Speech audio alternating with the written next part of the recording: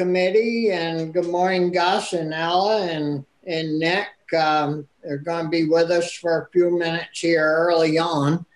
And I somehow on the schedule, Gus, you got on first before Nick. So unless you want to change your order, we'll follow the schedule.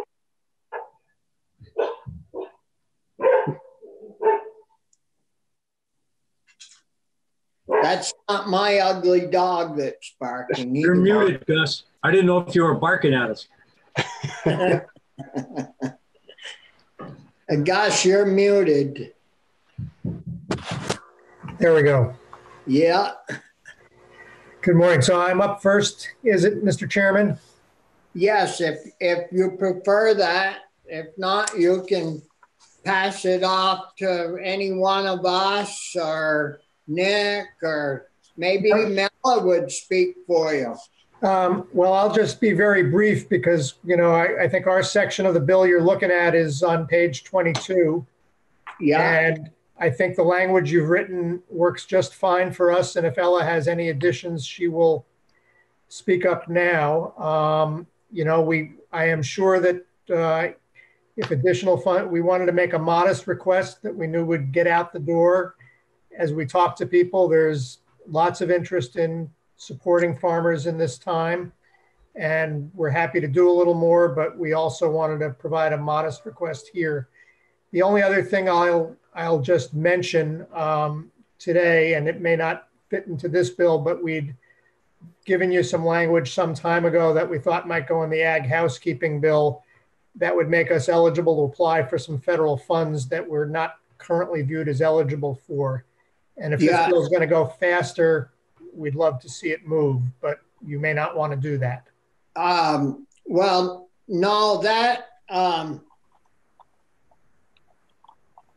I talked with Jane about that, and we may have it in our first quarter language, but if you would send that, I mean, it's all it does is makes you eligible to apply for more grants, I believe. That's correct, yeah. And if you wanted to send that, or do you have that language, Michael? I do. I drafted it up for the amendment to 656. I can just pull it out and have it separate and send it to Stephanie for inclusion in the first quarter if you want. Well, Aren't we hoping this goes faster?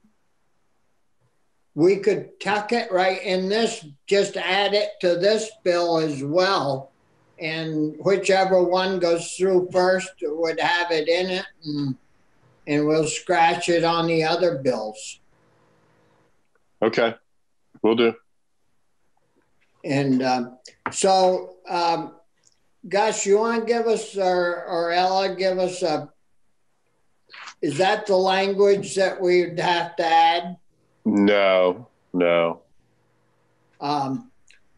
Maybe you could send the committee members a copy of that, Michael, so they could look it over, if later, and so we'll have it for tomorrow. Sure, I'll do that right now. Yeah. Maybe quickly, you could run through what you're planning on doing with this additional funds, Gus or Ella? Well, why don't we turn that over to Ella, and she can just remind you of the presentation we made a week or two ago. But fundamentally, we will be using consultants and some viability providers to do rapid response work with farmers, and she can tell you how much we've already done, but we don't have funding for it past June 30th. So we'd be looking at needing help from July through December. So with that, I'll turn it over to Ella to just talk about how she's geared up the rapid response work. Yeah, thanks, Gus. Welcome, Ella. Hi, everyone. Thanks for having us this morning. And I can't hear you very well. Okay, hold on just a second.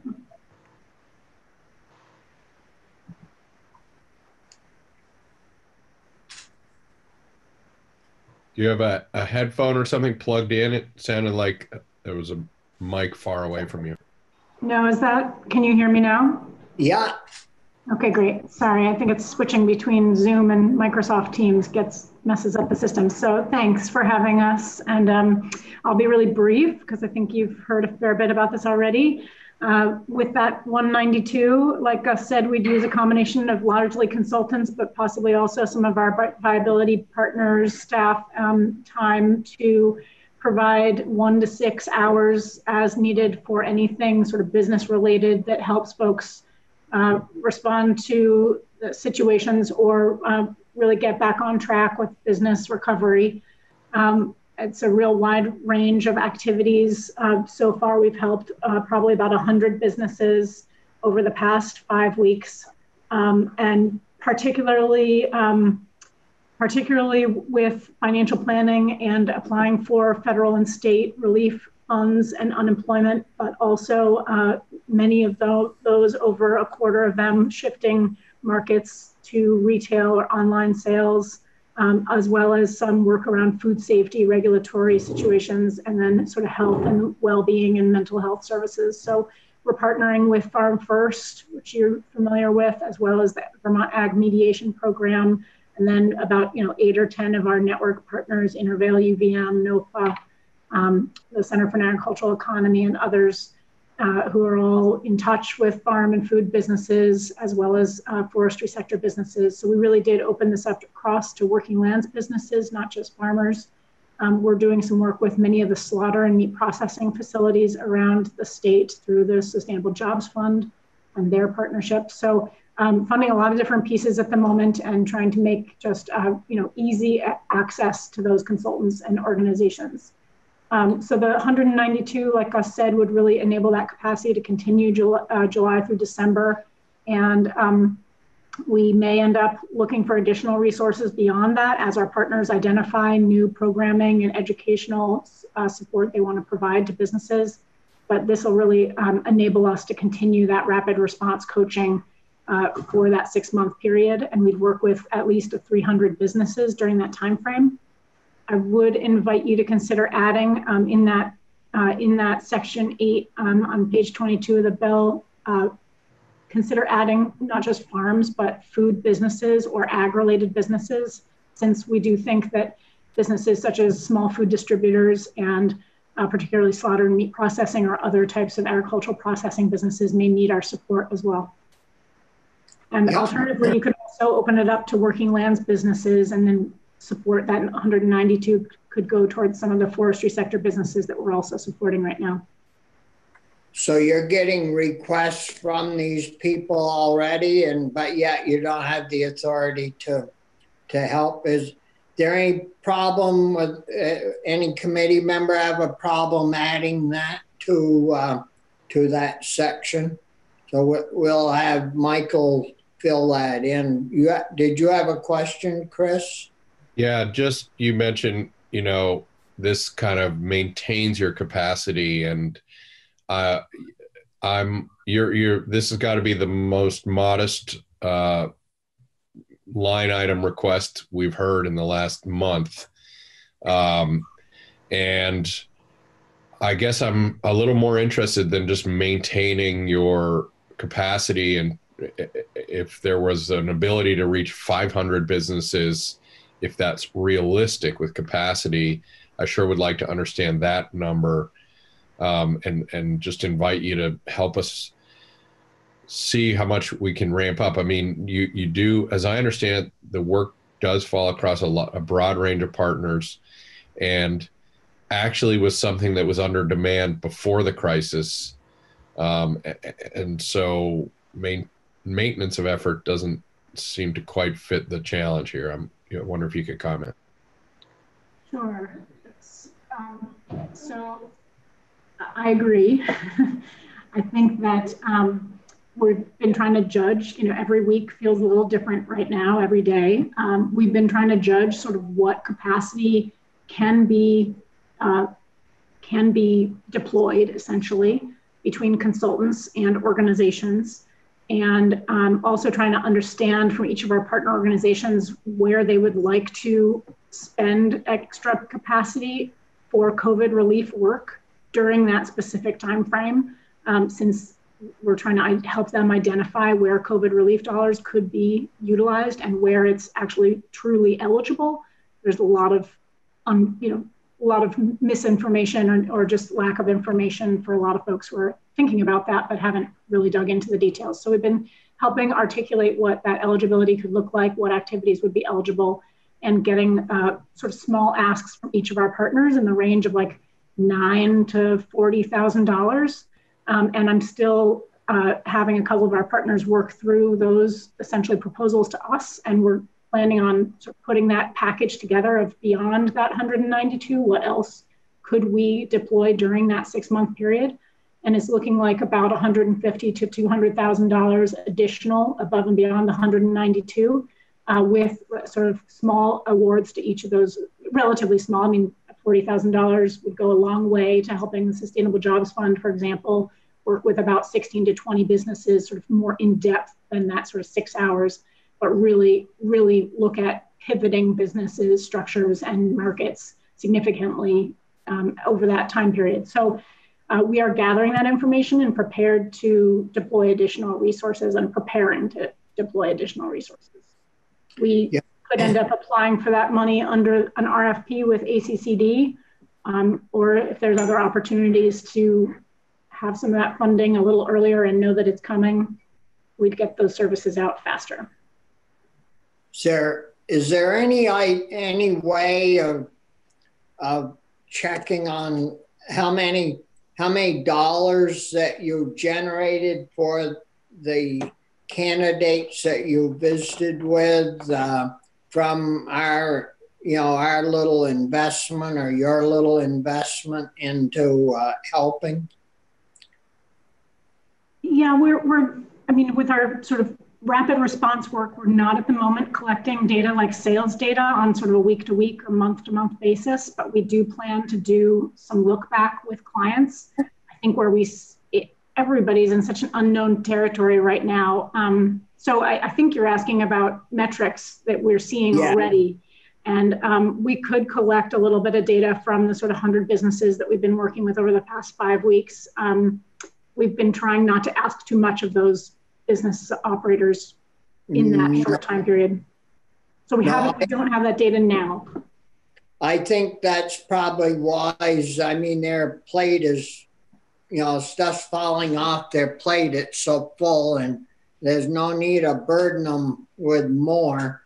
If we just had a ballpark figure, because sometime in some instances we get asked, well, yeah, you're spending $192,000, and is there any return on this? And it's nice to be able to say, yeah, and this is it, and this is where the numbers came from, even if they're ballpark numbers. I wouldn't bother the client to get numbers, but if you help somebody get unemployment, which they hadn't and wasn't going to get, that that's anywhere from $600 to $1,000 a week, and so it adds up quick.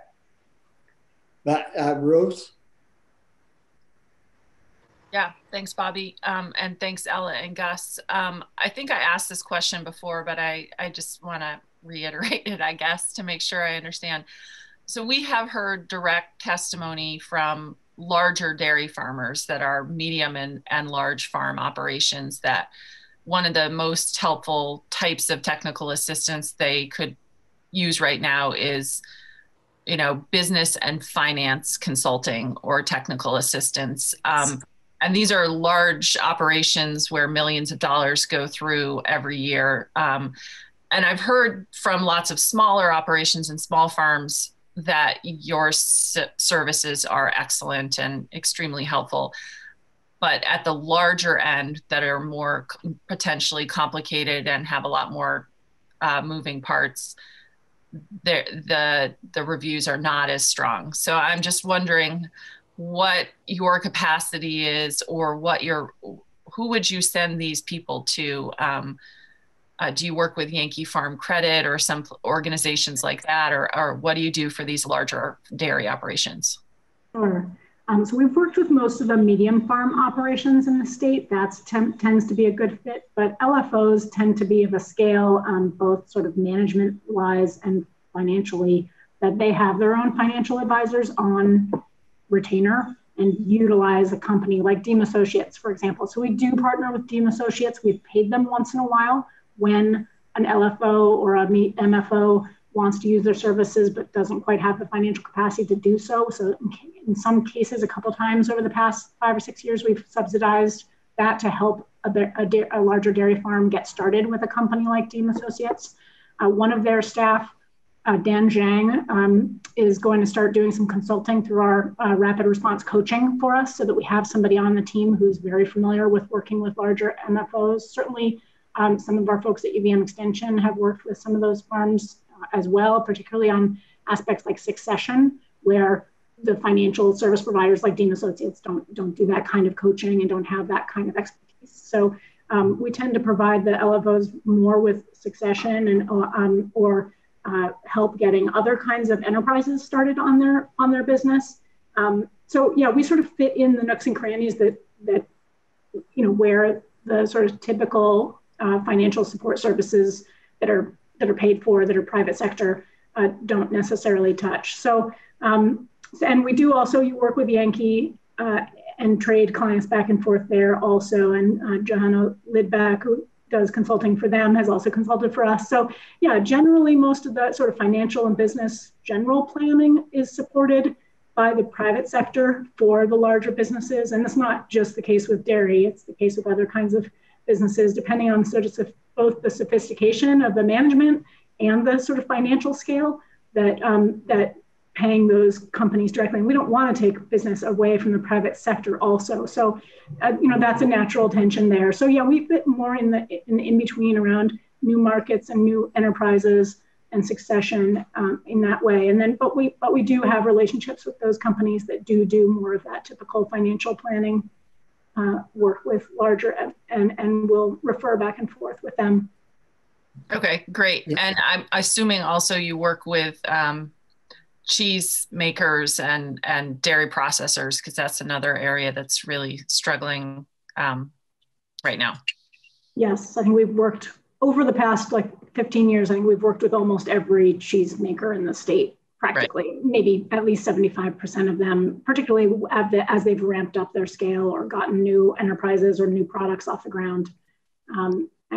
Certainly, and we see some of them come back around when they're looking to build a new facility, for example, is usually a time that they come back to our program. Great, thank you. Yeah, other questions from committee members for Gus or Ella? No? Well, go ahead, Gus. Just if the committee wants to, enhance the proposal by $150,000, we certainly, can report back to you when you get to the next budget in August if we're having any difficulty getting those dollars out the door. And I think the language Ella proposed, which I think you were about to take a poll on, Mr. Chairman, will just broaden whom we can serve. And we certainly would be happy to just make clear to the large farms that probably are having cash flow issues now because of all that's gone on, that we could help support the consulting that they already probably have on contract, but probably are feeling quite tight about spending extra dollars on right now.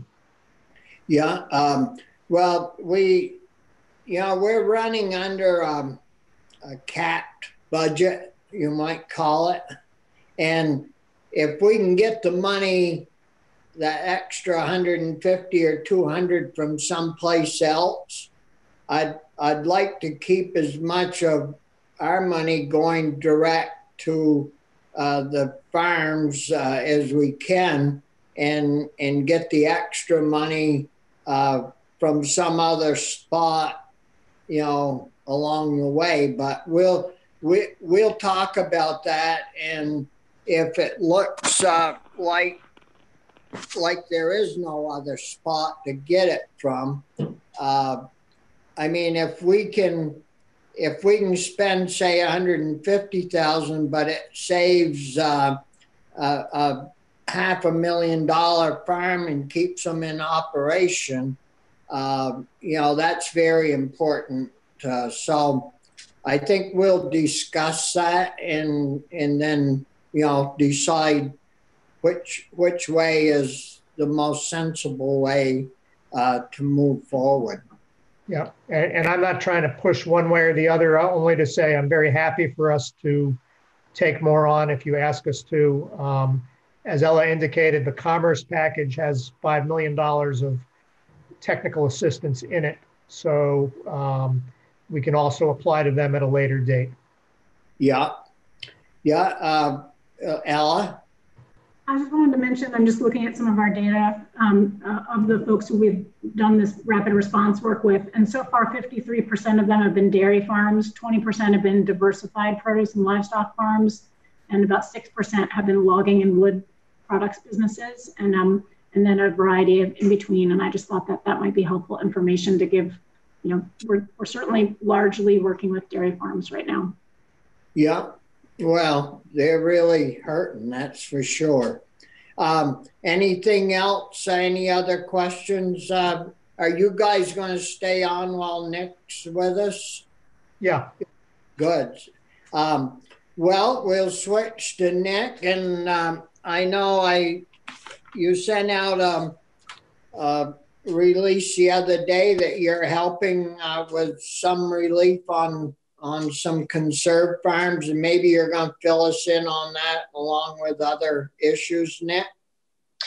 Yeah, thanks, Chairman Starr. And just, I guess, for the record, I'll introduce myself, Nick Richardson, President and CEO of the Vermont Land Trust. It's really good to be with you all this morning. I too would wish that we were doing this in person, but it's great that we're continuing to get the work done together in this way.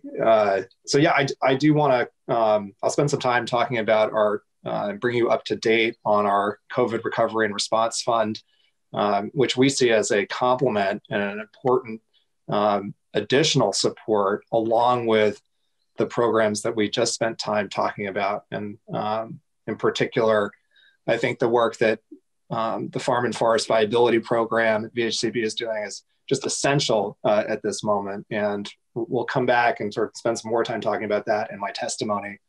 I think there are a huge number of needs out there right now. We all know this. You guys are spending a lot of time listening to and understanding and wrapping your arms around the complexity and the scale of the challenge that ag and our value-added producers are facing right now. And it really is a moment for an all hands on deck, multiple solutions approach, all of us coming together and putting a lot of leverage to the existing programs and infrastructure that's in place for support and bringing in the private capital and resources that we can too, which is, I think, a place Land Trust is well positioned to do something. So I'm going to spend some time talking with you about that.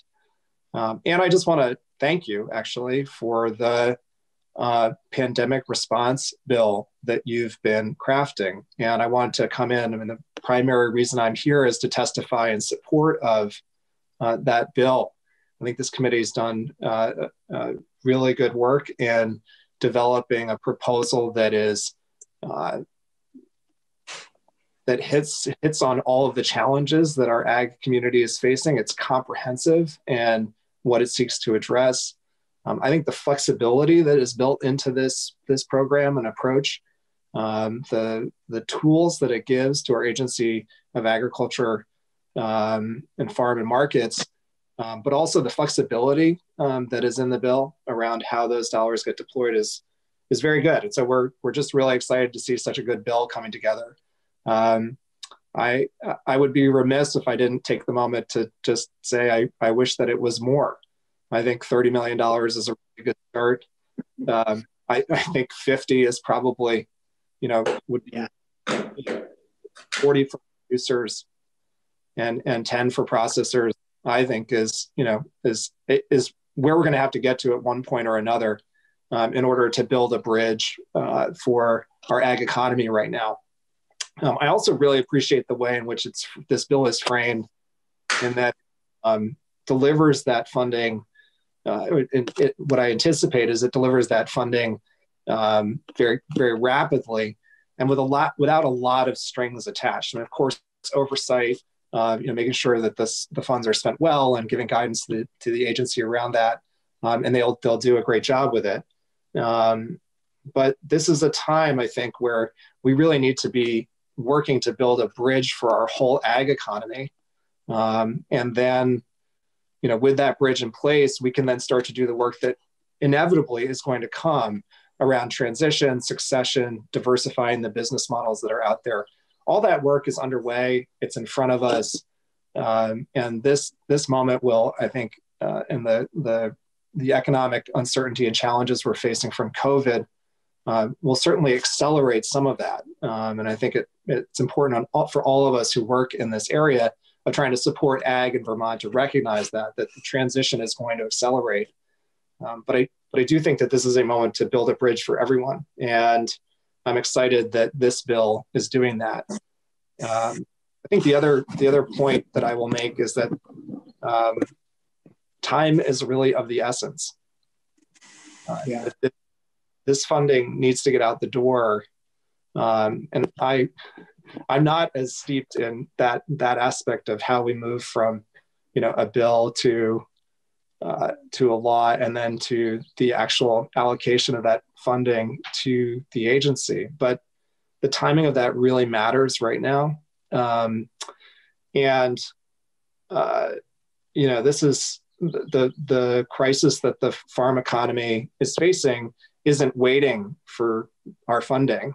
It's going ahead full tilt. In May, we had 14 farms cease operations.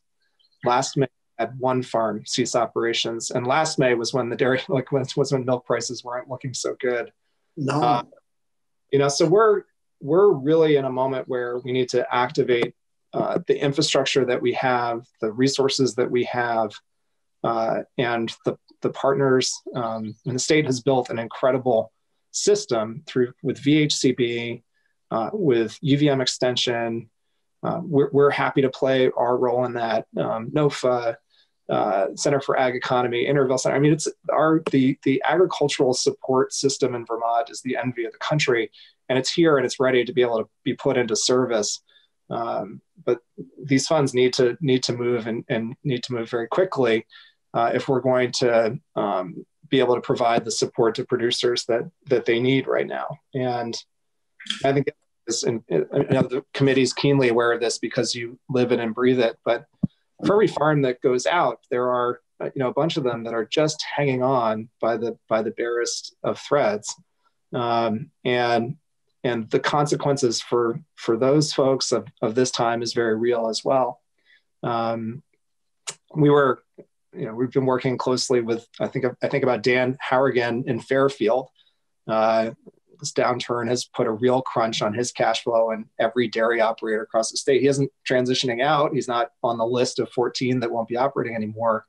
But he's really struggling to make this period work. And anything that we can do to provide that relief and support is important for him, is important for Barney Hodges of Sunrise Orchards in Cornwall. Senator Hardy, I'm sure that you're familiar with Barney and his operation, but his apple shipments have slowed, struggling to hang on to land and the business that his father started 60 years ago. Again, it's continuing to operate, but really challenged to do so in this time. And that's true of literally hundreds of farmers across the state. Senator Pearson, I appreciated your testimony around just recognizing that this is a moment where, the funding the normal approach and the normal capacity isn't sufficient because of the scale of the challenge that we're facing. And so I think I really appreciate this bill as being an example of bold action. And I'd love to see it be even bolder and bigger, or just, more funding and more allocation to the good set of programs I think that this bill envisions and has put into place. And then I think the last thing I'll say is just we're your partner in this, and the Vermont Land Trust is working very hard to organize and leverage the resources we can to help to alleviate the stress of this moment for the conserved farmers and landowners that we work with. And that COVID response and recovery fund that we stood up last week is the result of long-term donors to VLT who have been with us and heard the stories and connected with the farmers that we've helped, the land that we've helped to protect, and the farmers that we've worked with. They've come to us and they've said, we know farmers are hurting right now. How can we work with you to support them? And started organizing with us around getting significant funding in place so that we could be a conduit for some of those relief funds and those support funds, as Ella was describing, I think so well, those little pieces of investment and transition to online and technical assistance that can make the difference for farmers at this time. And we've had the initial slug of funding that we got, which was about $75,000 from donors, has already been allocated and spoken for in the course of 3 days. We have a long pipeline where we have a beat on about $200,000 of additional funding that's going to come in from private donors and supporters of the organization. I think there's room to scale that and grow, but it underlines and emphasizes for me, I couldn't be more strongly in support of the idea of increasing by 150 or even just doubling the allocation to VHCB that you were talking about earlier for the Farm and Forest Viability Program. We will match that with our efforts, and the Center for Ag Economy and NOFA and other folks will do the same. And together, I think we'll build a really good bridge for our farm economy, and we'll be able to protect this state treasure. I think our farm economy and our farm communities and those people they're a treasure for our state, and they need to be supported and protected in this time. And I know that you all agree with me. And so I'll wrap there. I appreciate the chance to come in and testify with you. And I'll take any questions you have. Yeah, well, thank you, Nick, and thanks for all your work and help. And, it's a team effort, and it's great to have you guys on the team.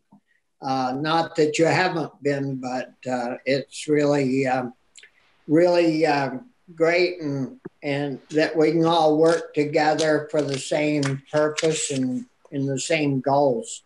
Are there questions for Nick? Brian? Thank you, Bobby. Not a question, but I just want Gus and Ella and Nick to know the members of this committee also wish that the 30 was a 50. And in fact, maybe the 50 could be even more than that. But we have to sort of deal with reality at some point too. And it looks like that's going to be it. Although part of the rationale for not having it be 50 now is that there could be some issue in the fall. I don't know whether the weather's going to affect this virus to bring it back again or not. But I think it's sort of like keeping money in the bank, so to speak, so that we can maybe step in again at some point and be able to help out again, rather than just kind of like the fireworks, shooting them all off at once and then having nothing to fall back on. So we're very sympathetic with the funding, but we will face some constraints and some other, as you are well aware, whenever there's funds, people tap you on the shoulder and say, could I have a little bit of that too? So that's what we're working against. But you guys do great work, and we appreciate, as our chair said, you being a partner with us. Great. Other questions for Nick or Gus or Ella? If not, I want to thank the three of you for your time this morning. And if you think of anything, Michael's waving. You want me to wave back, or do you want to talk, Michael? Sure. I just wanted to ask Ella to repeat the language change that she requested for you want it to be for food businesses, and what else? I would suggest either changing it, depending on the committee's preference, to farm and food businesses. Sometimes we use the word, instead of food business, sometimes we use the word ag-related businesses to sort of focus more on those that provide services like slaughter and meat processing and distribution. So perhaps farm and ag-related businesses. And then the other option I put on the table was just to use the language working lands businesses more broadly to include some forest sector. We don't tend to see that be an overwhelming majority of the work, but enabling a portion of our work to cover that. Great, thanks. Yeah. So are there anything else, Michael, on your drafting part that you're gonna need, or you're good?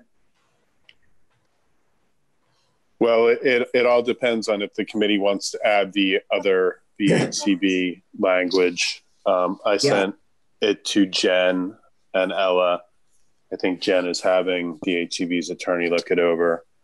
And if the committee wants to include it, I will build it into the bill. Yep. Well, anything else, folks, that you want? Might I take 2 more minutes? Would that be okay if I took 2 more minutes? Well, we'll have to take a vote on it.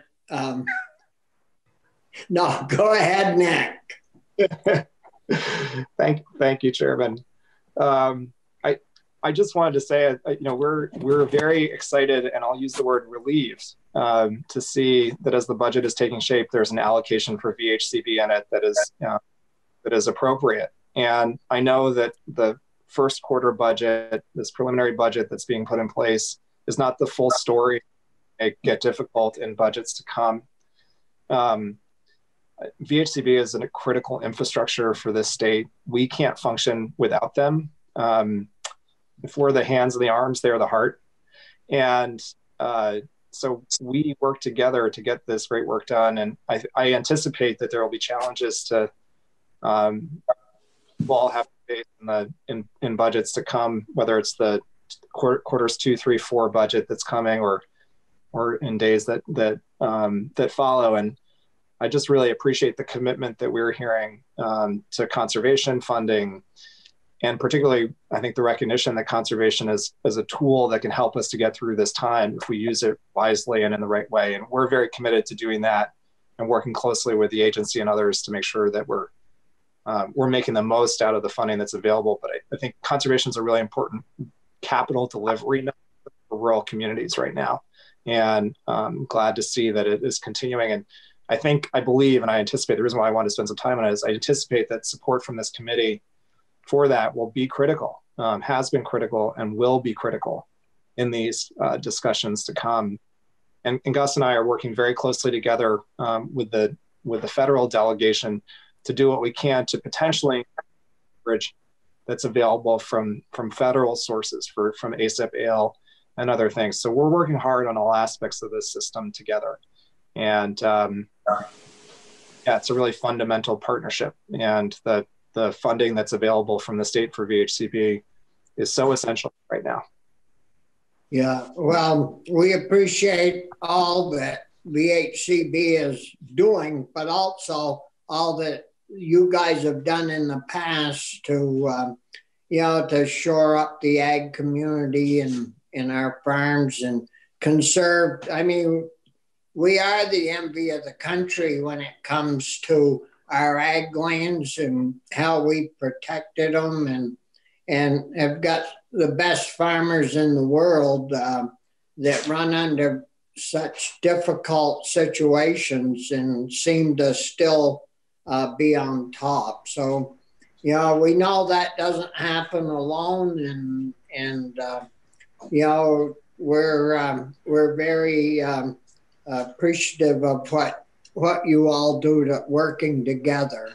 And so if there are no other questions, we'll work and try to get our bill out. We want to try to get it out tomorrow or no later than Monday or Tuesday, so we can get it over to the House. And I've had long conversations with Carolyn, chair of the House committee, and they're waiting for our bill, and I think they're gonna be great to work with. We've tried to cover any questions they've had.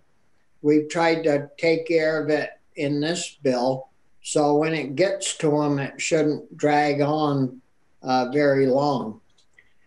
So with that, if there is Gus? No.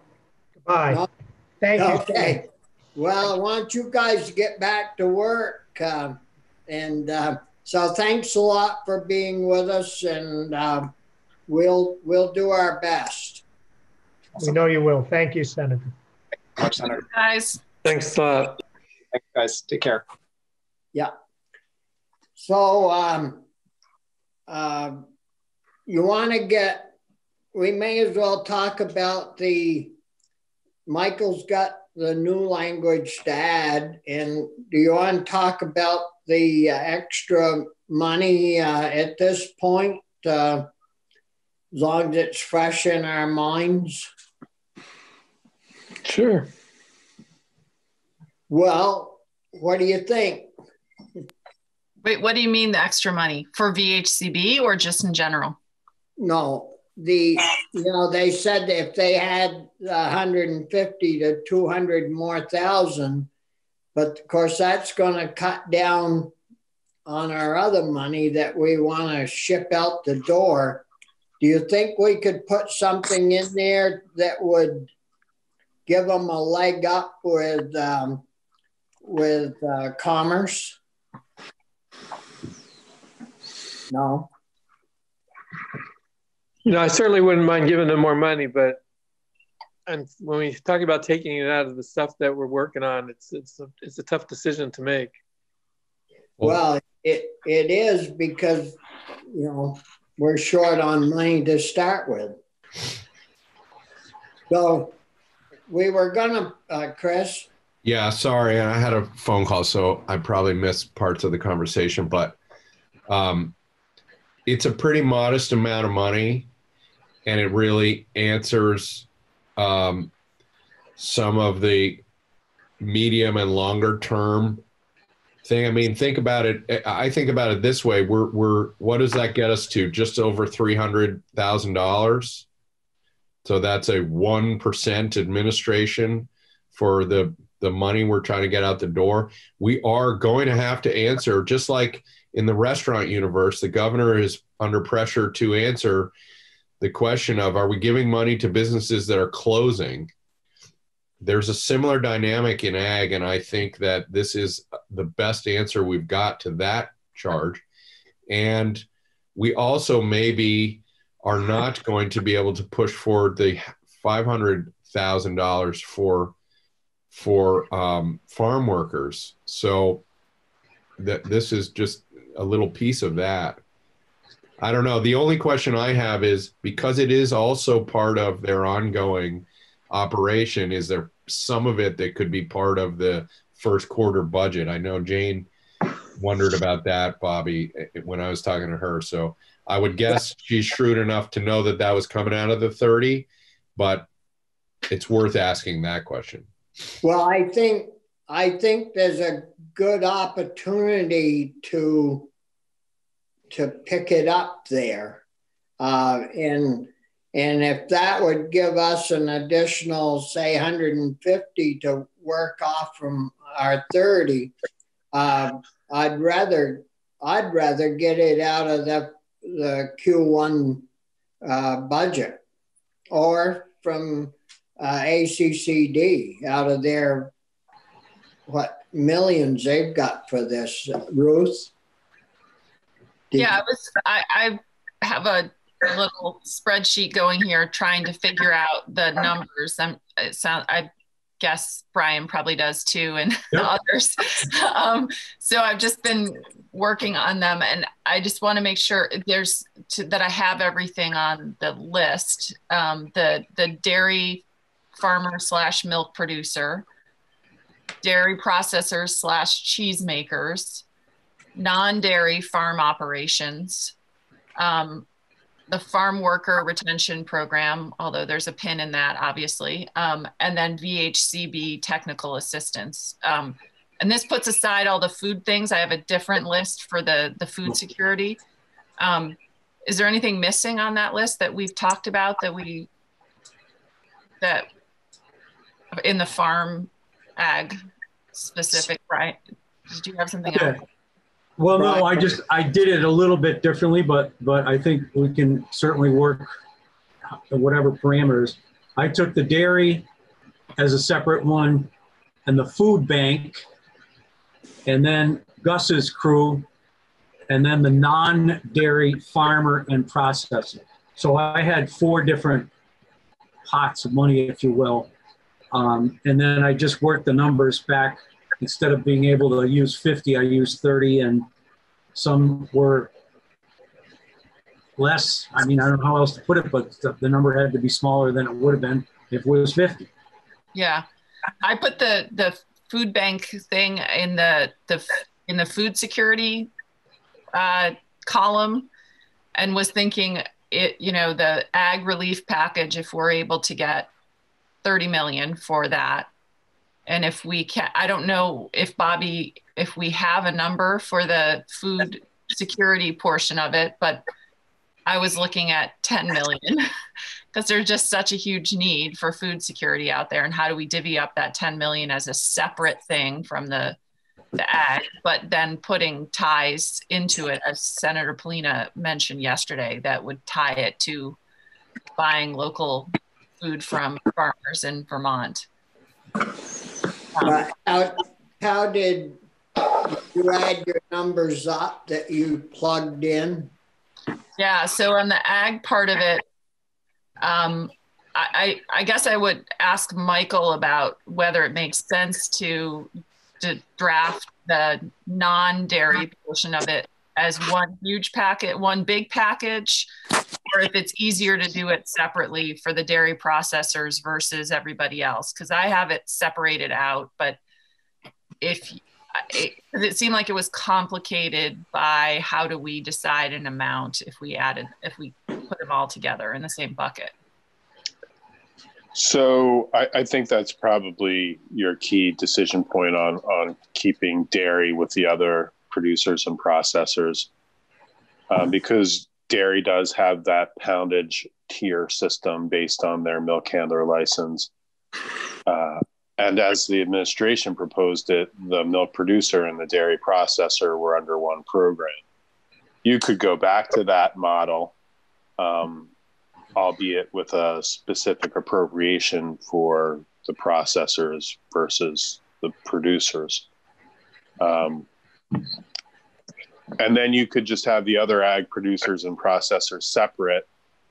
And you could, again, you're going to run into that question, how do you set the amount? And you might just say, it's going to be a maxed grant award. You're going to set a cap. Some of these producers and processors may have expenses or costs much greater than the cap, but you're doing what you can do. Yeah, that makes sense. But wouldn't they, if you were like a big cheese maker or a yogurt maker, why wouldn't you go through ACCD to acquire some money? Well, that's an interesting question, because I was going to raise for you whether or not you wanted to add some default language at the end of the section about things like offset, that an award that they get isn't going to be offset against taxes or liabilities. But one of the other things that I wanted to raise is, do you want to say if they receive assistance for this economic harm from another program, that they're ineligible to receive it under this program? Well, if we're going to try to really help, the people that work the ground, as I call it, the dirt farmers, you can't have a great big chunk of that going to the concrete and manufacturing places, as long as there's money elsewhere that they could be taken from. If there's dollars somewhere else, we ought to maximize our leverage and and get as much of that as possible, because that is manufacturing. Yeah, I would agree with that. Yeah, I think we should at least have language like the anti-double dipping language. Like you can't cover your losses with both programs. One or the other. And if they get rejected, say from ACCD, then they could apply through our monies in the Agency of Ag. But those commercial people, I mean, I would think they've got people on their staff that are certainly capable. They borrowed from Vita, you know, they have ties there. That they have more opportunities than our farmers, except for maybe the big ones are tied in like that. But you talk with most of those big farmers, and the owners themselves are out and running the equipment, and you know they aren't like the Western farmers where the guy that owns the place or the investors that own the place are sitting in some plush office and they got all, you know, a manager and all hired help. Our guys actually work our farms.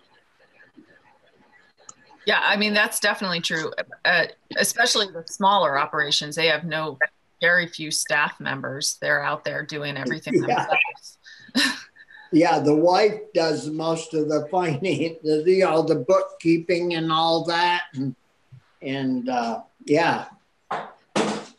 So, Brian, the number you had yesterday, I just want to confirm, the 21,793,750 was just dairy farmers, correct? Well, it was the dairy and the goats and the sheep, and it was for the farmers, maybe even the apple people, and you know, I think they're all included in that small certified, medium, and large. Is that the way it is, Michael?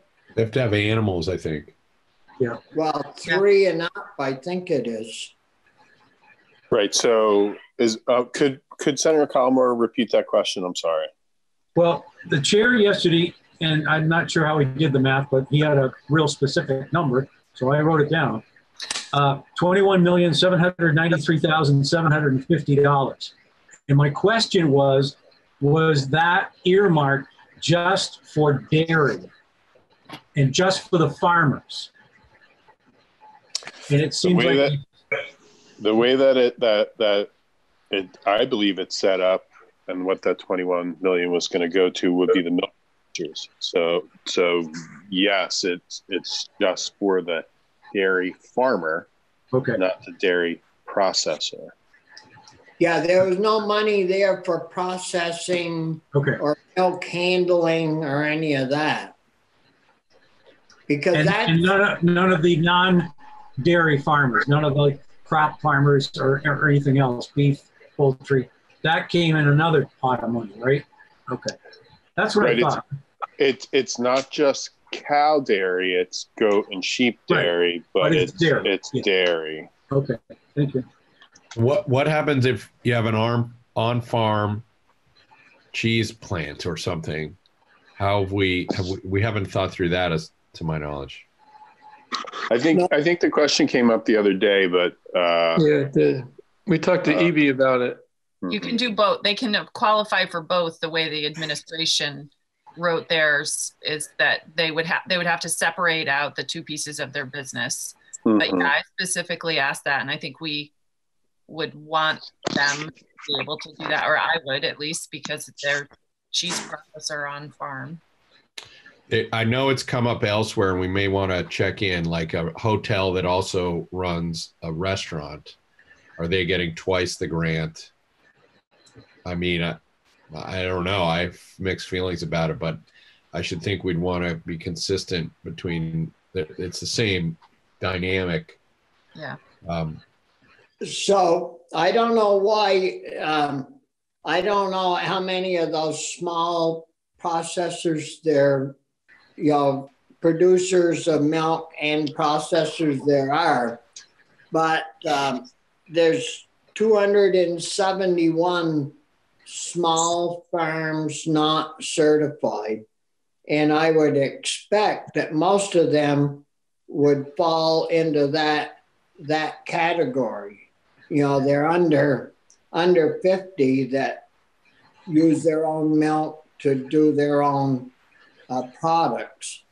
And I would think we could work something for those guys to be all in one. Wouldn't that be the simplest way to do it? So what do you mean by all in one, though? Say that again. What do you mean by all in one?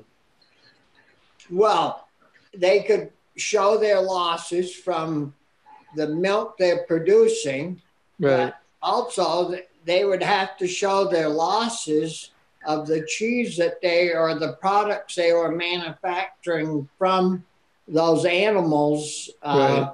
And that would be their overall loss on their farm. Wouldn't that?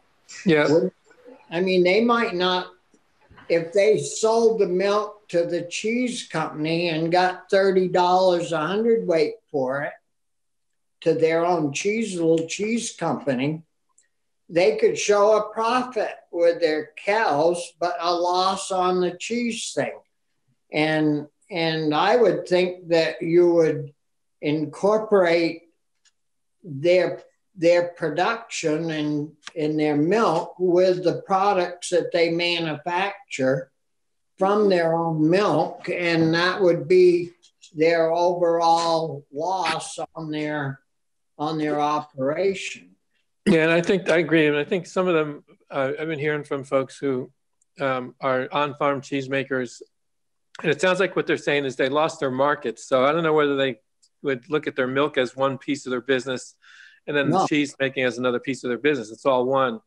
Yeah, and they've lost their markets. When the restaurants stopped buying cheese, they lost their markets. So they're really hurting from that respect. So they're looking to rebuild their markets, but they're also found themselves, because of COVID, having to hire more workers to, like, when they get back into manufacturing and have to keep social distancing and whatnot, they've actually talked about having to hire more people to help them dig out of the weeds that they're stuck in. So we would just say overall, it's your business numbers. I think so, yeah. I think that would be the only way to, I'm sure they don't separate it out. Right. What about a diversified dairy? So they've been making a ton of money. I'm just saying that probably not, but on the vegetable. Yeah, show us that one that's making a ton of money. Hold on. So they have, we heard from the guy who diversified into pumpkins. Well, he's not profiting on the pumpkins in June, but for instance, if there was a dairy farm that also was doing tomato starters and that part of the business was doing really well, wouldn't we want that overall number to be reflected, not just their loss on the dairy side of the ledger? This is, well, maybe we just punt all of these kinds of questions to the agency. That's another option, but I'd rather have a little bit of some of the principles articulated if we can. I think if it's all part of the same business, then it would be included that way. You'd have losses in the milk, but you'd have gains in the tomatoes. So you'd look at the bottom line after you combine those two things. I guess I would ask Michael how we would draft this, because I specifically asked this question of the agency and they were looking at them as separate. And so if we want to not have them separate, then we would have to draft language to make sure that the agency doesn't default to looking at them separate, because that's how they sort of have it in their mind, I think.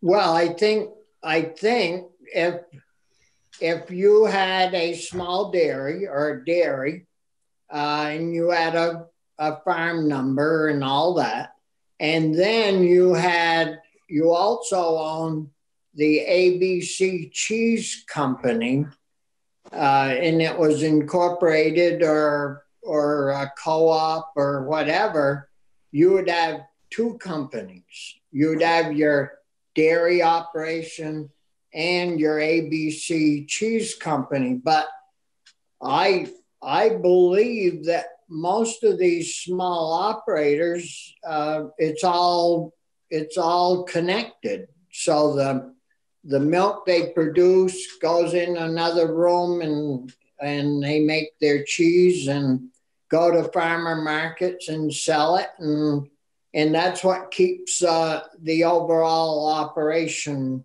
running. And so it should be all figured out as one, I would think. So could you do something about a business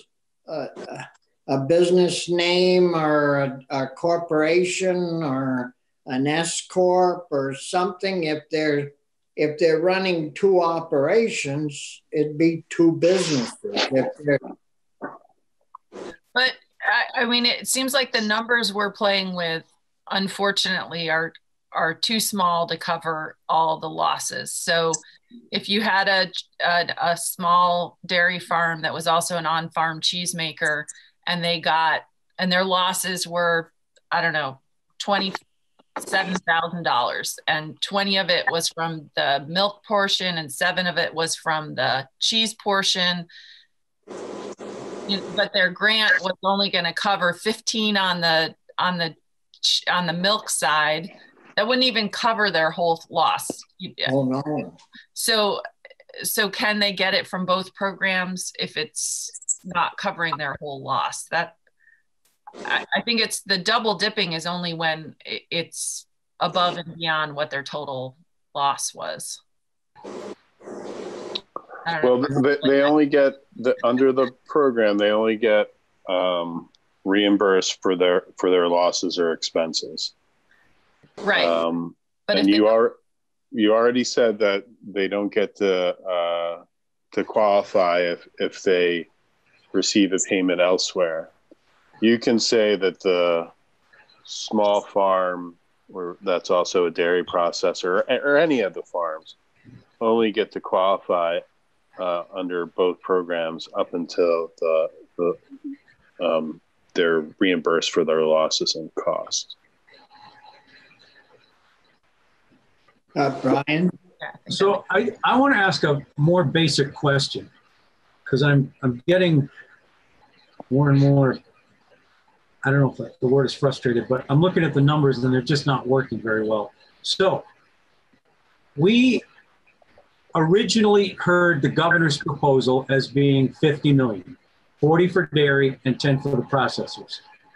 We've added, if you will, and I'm not saying it's a bad thing to do that. I think all of these considerations are important. The food security issue, which includes the Meals on Wheels and the schools and the food bank and Gus's group, we've added that ourselves. So my question is, out of the $400 million proposal from the governor, were there other proposals made which could help those sectors and not have us dividing by 6?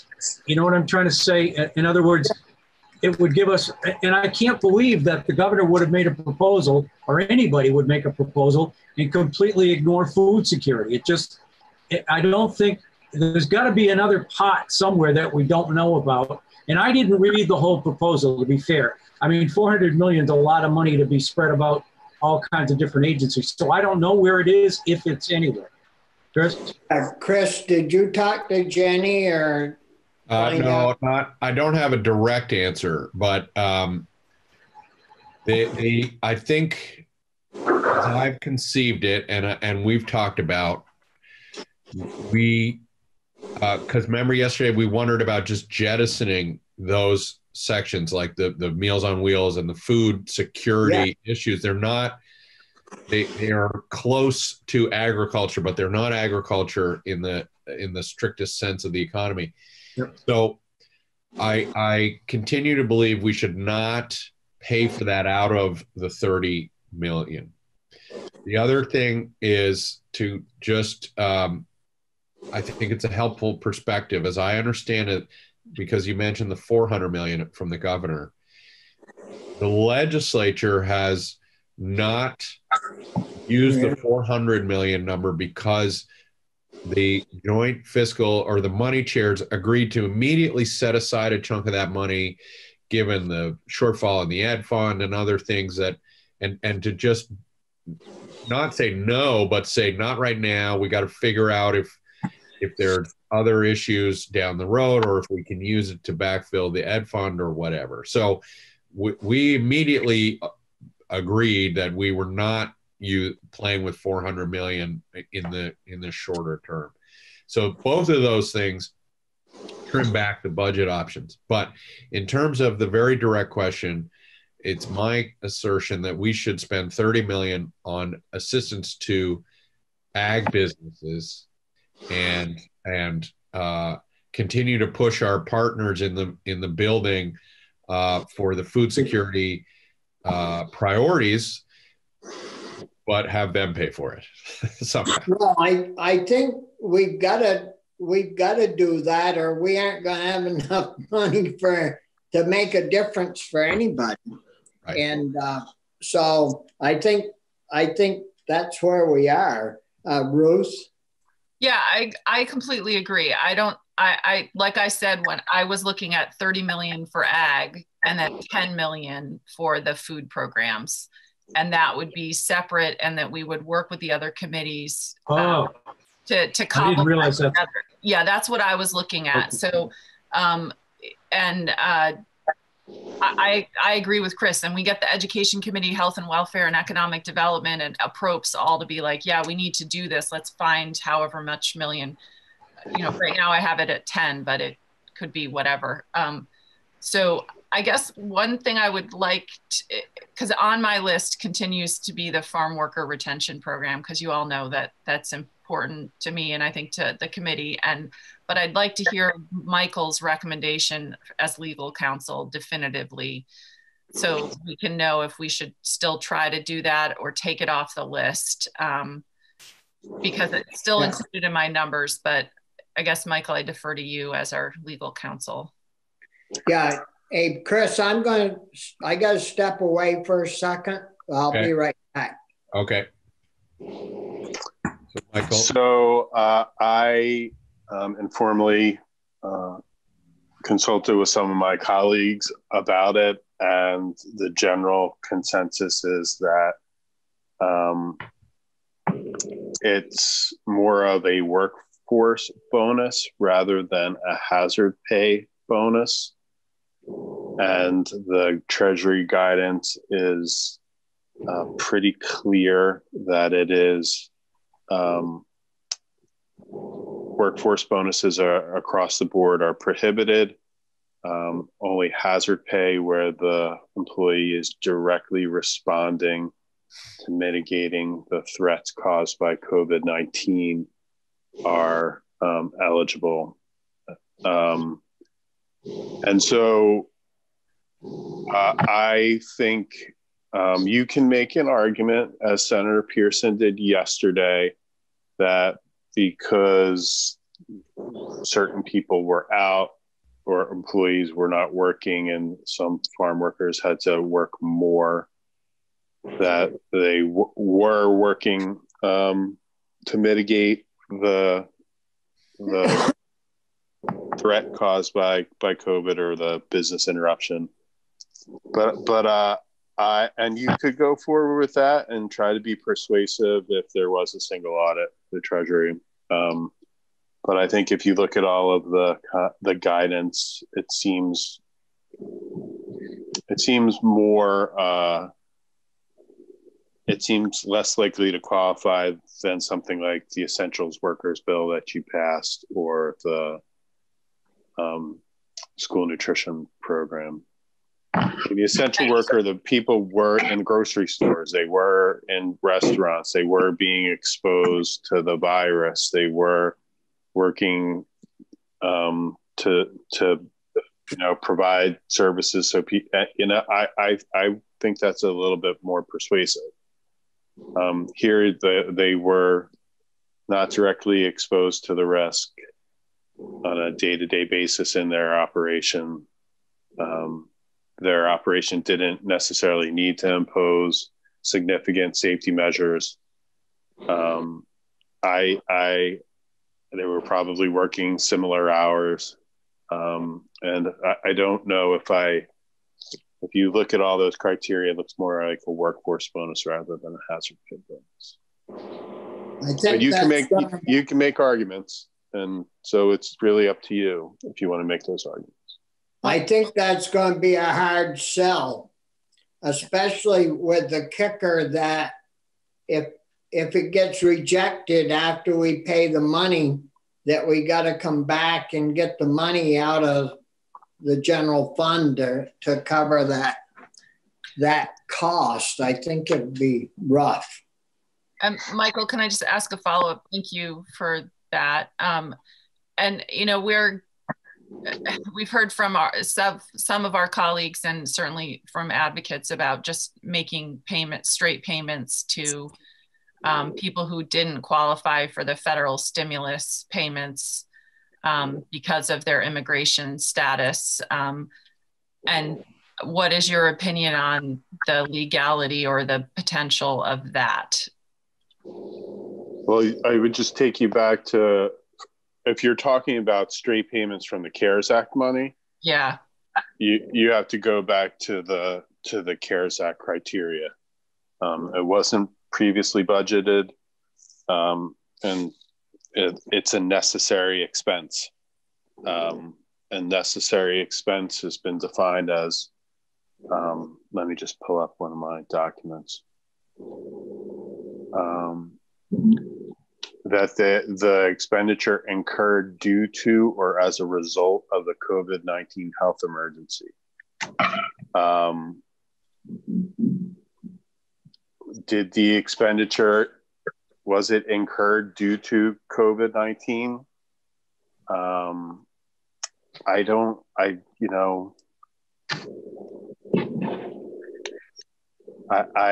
Again, you can make arguments, but this is one where I would. Sorry, put you on the spot. I'm just trying to get, we worked a lot to try to get to something that was workable, and it sounds like it's just not gonna be feasible, and to provide payments based on the CARES Act money, and we don't have general fund money to spend. You know what you could do, Ruth? Maybe most of these guys work for the large or medium-sized firms. Put a little kicker in their grant that certain amounts of it have to be used for their laborers. But wouldn't that just be a workforce bonus? That if we put language in like that, that would be a workforce bonus. And Michael has just said that that's not eligible. Right. I'll just read directly from the frequently asked questions document Treasury put out. It says the guidance includes workforce bonuses as an example of ineligible expenses, but provides that hazard pay would be eligible if otherwise determined to be a necessary expense. Is there a specific definition of hazard pay? Hazard pay means additional pay for performing hazardous duty or work involving physical hardship in each case that is related to COVID-19. Yeah, it isn't going to make it.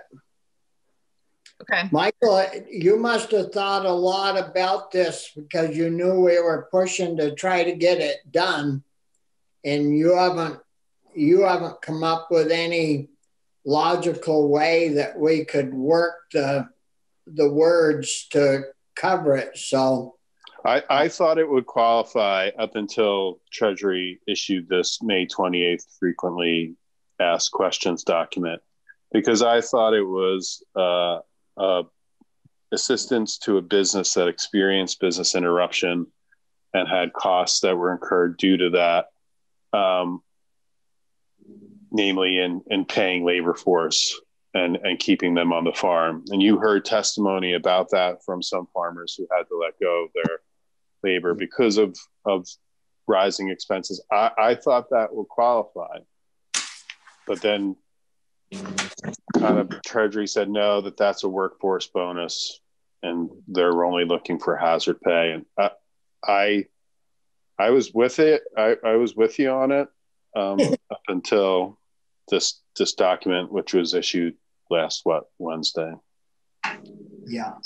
Well, so the food bank and the food issues will move to the right-hand side of our page and try to get the money out of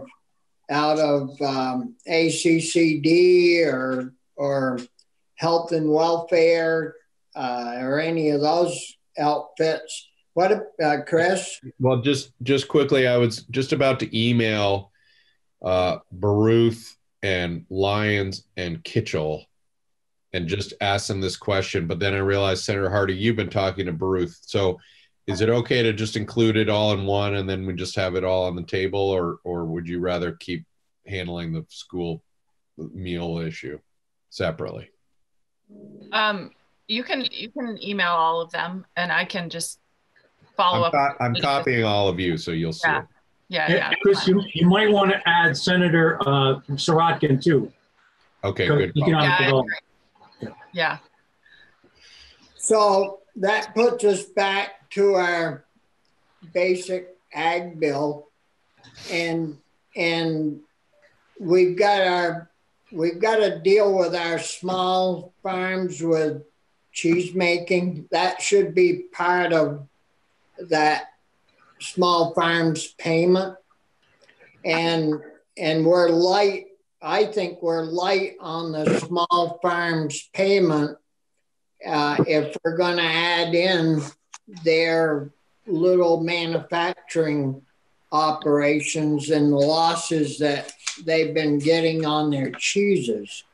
And because in that 21.7 number, the small guys are only going to get $12,500, and that's not going to cover much of a cheese loss or a loss there. Ruth? Yeah, so I mean, I'm curious to hear what Brian has, but if I took a shot at divvying up the funds and just rounded up for VHCB to 200,000, since they asked for 192, just to make it easier. And then the cheesemakers, 7,500, non-dairy farm operations, 7,500 or 7,500,000, 7.5 million, sorry. And then the non-dairy operations, 3.3 million. And then the dairy farmers, 19 million. And that gets us to 30. Can you walk through those again slowly?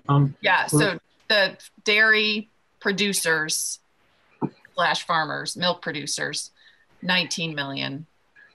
19? 19. Dairy processors / cheesemakers, 7.5 million. The non-dairy farm operations, 3.3 million. And then the VHCB technical assistance, 200,000. So that comes out to 30 million.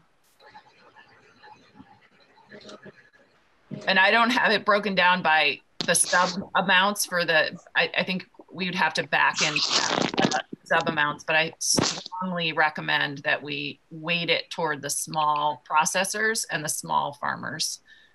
The 7.5? Both the 7.5 and the 19 million, because we've heard a lot of testimony that the small end, that's where all the farms are going out, or the small and medium ones, and that they're struggling the most at the small end. So, providing funding for everybody, but having it weighted at the small end. I haven't gotten to those details because I figured we could back into those numbers. The non-dairy, is that the fruits and vegetables and turkeys and all that? Yeah, all of that plus the food, slaughterhouses, those kinds of, and meat processors and things like that. And all these numbers are fluid. I was just trying to come up with something based on the testimony we've heard as to terms of the impact that each of these operations have been seeing. What did you have, Brian? Well, mine was different because I took into account the food bank numbers and all the rest of it. So mine are useless now that we've pretty much, we're going to look for other sources for that food security part of this. So mine are old hat now. Ruth, the 7.5 yeah. processors, is that strictly dairy processors? Yeah, that would be the dairy processors, cheese makers. And we would, I think after hearing ice cream, yogurt. Yep. And I think having the no double dip language or whatever it is that we just discussed makes a lot of sense. And just for the food security thing, which I have as separate, I had the summer meals for kids, 3 million, the food bank, 3 million, and Meals on Wheels, 3 million, just sort of, and then if we can make the food service workers bonus, hazard pay, whatever we're supposed to call it, work, that would be in the, $500,000 to $1 million range, I think, but I don't have the real numbers. So I was just trying to fool around, and it sort of does the senior meals, kids meals, and then everybody else, and it chunks it out evenly. Was my thought. Well, if you wanted to use like the numbers that you just came up with, Ruth, if you took our original dairy numbers from back when we first started, yeah, and with the 8.8 million by 3, because we were talking about doing 3 payments. If you did that take the original numbers, do 2.25 times that, I think it would come out close to the 19. Do you have a calculator there, Michael, or? I got one. Pardon? I have one here. Yeah, on my phone. I have one too. So if you took the original amount of, I think it was 8.8, right? I don't remember. Well, I've got it right. 8.7, I think, is what our original amount was, but I don't know. Yeah, 8.7, $1,500. If you took that and multiplied it by 2.25, I think you're going to come out pretty close to that 19. That would give you 19,575,000. Yeah. So that number that you came up with could work, and the system is all pretty much in place, except for I would think you guys would want to see that broken down to the 4 different groups, but you could take the way we've got it on this sheet, Michael. You could take that sheet that you first sent out, yeah, and multiply each one of them. There's only 4. Multiply them by 2.25 and see how it comes out. But it should come out the same way, except for well, it's going to be a less amount than what I had on my 2.11 home. It'll probably be about 100, maybe 120,000 for the big guys. And you got them, Michael? I'm writing it down. Is there any way Michael has this on a spreadsheet that he could share as we Yeah, that would be the best way. Bobby, can you take that document that you just put up to the screen and look at the number in the lower right-hand corner? It should say 348 something. At 47,934, 7950.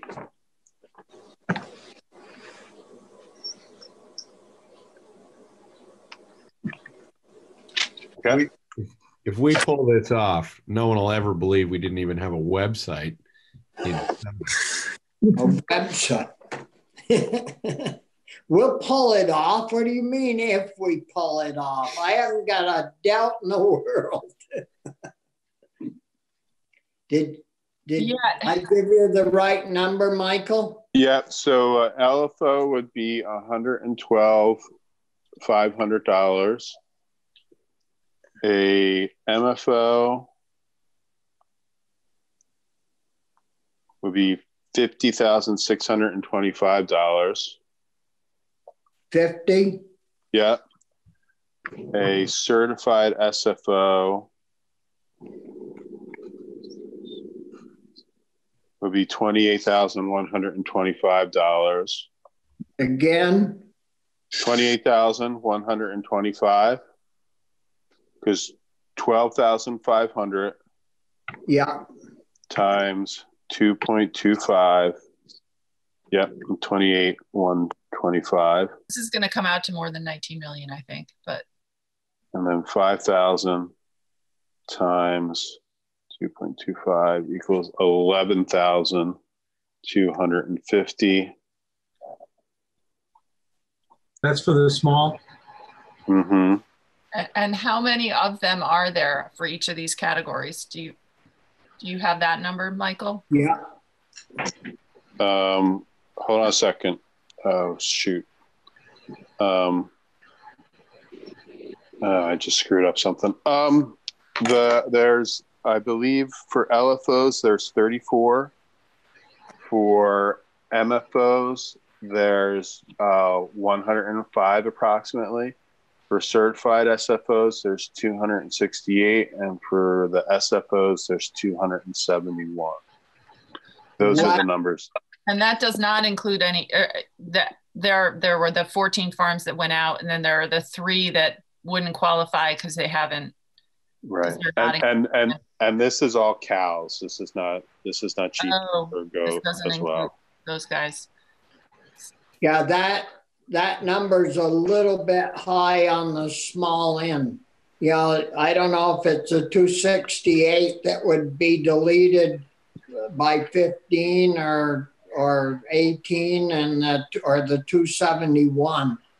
But I would imagine that somebody not in good standings would be up in that upper category.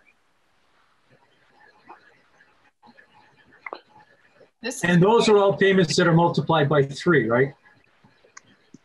2.25. Or 2.25, yeah.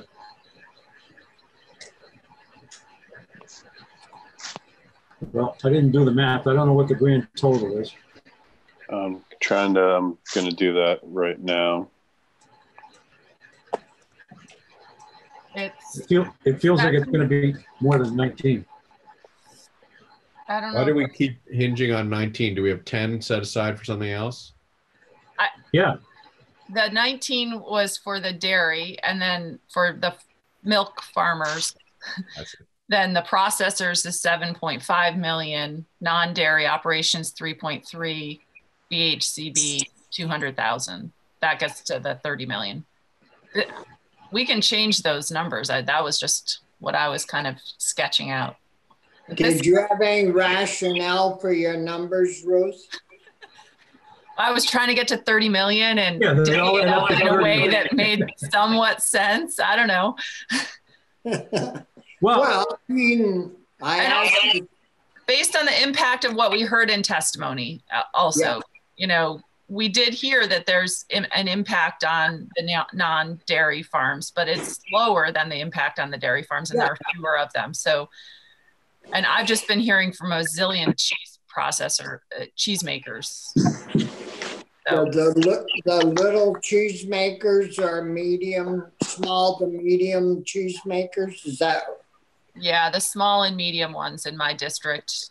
And I haven't tried to figure out how we're gonna the ag agency figure that one out, how much to give each one of them.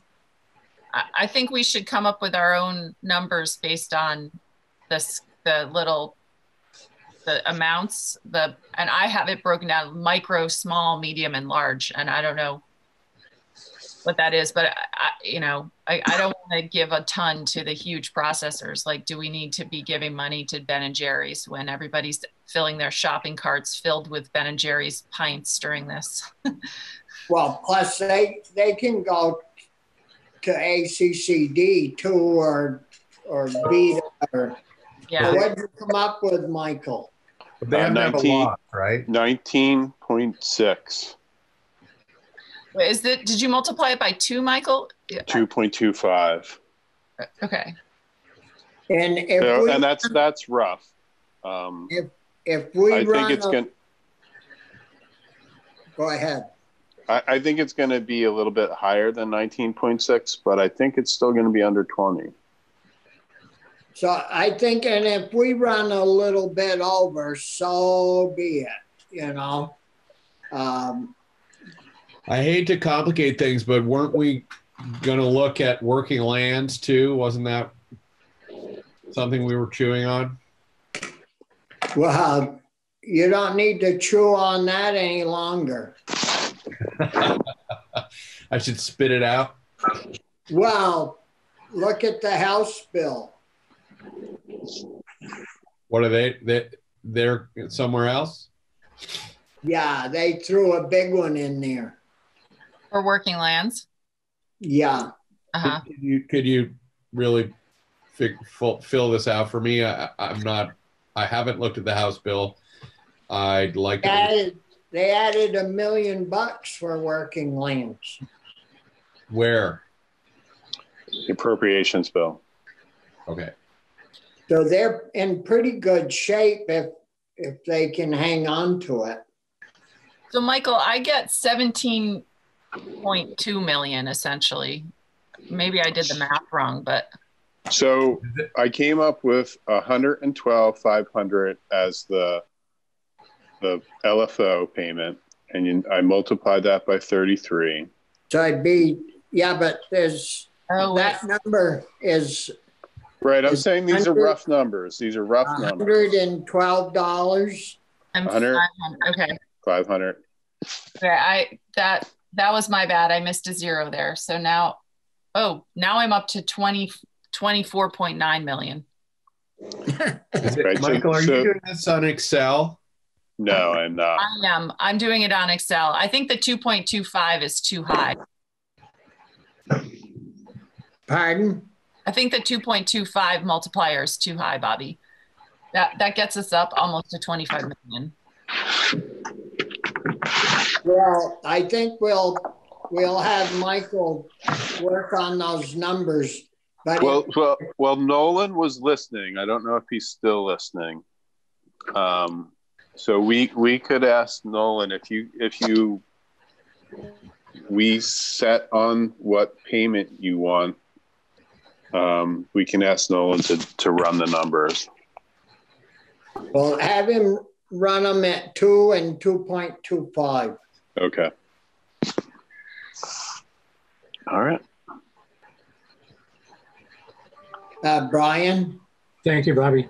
So I'll just point out in terms of Ruth's ratios here, the original proposal, which was the 50, 80% of that originally was going to go to the dairy farmers, which was the 40, and the other 20% was going to go to the processors.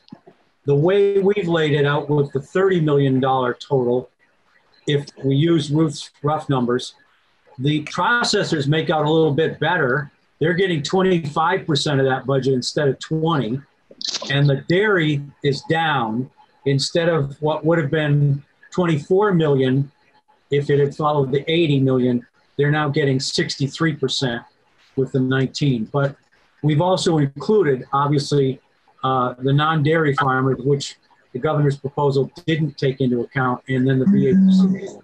So I think all in all, I mean, we could push them a little bit either way, but I think overall it's pretty good. And I do favor, as I think all of us do, taking a look at the medium and small farms so that they're getting a little bit bigger piece of the pie.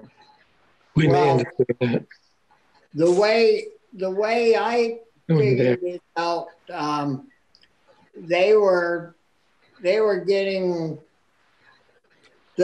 in production, the two big, medium and large do 85% of the milk, and the two smalls. We may be. Pardon? Anthony, you're not muted. I didn't know if you were trying to talk to us or not. No, not you. No, it's fine. The production levels of the groups are, you know, it's almost in reverse of the way the money's going out, but not quite an even match.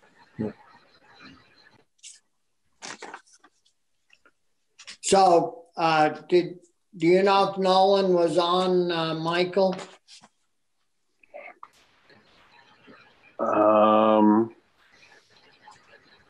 I can reach out to Nolan and have him help us with these numbers. But so I'm sorry, Nolan isn't on, says Linda. I should have written it down the first moment you guys started playing with numbers. I'm watching the old the old table here that gets to 8.7. Right. I understand you've multiplied that by some number, 2 or 2.25, but it's hard for me to do without seeing something. So we also want to deal with processors, and where does the non-dairy farmer fit in all of this? 3.3 million. 3.3. Yeah. That's for the vegetable and fruits and meat and hemp and you know. But that doesn't include small dairy processors. No, the small dairy, like the cheese producers. I mean, those folks. They're right. No.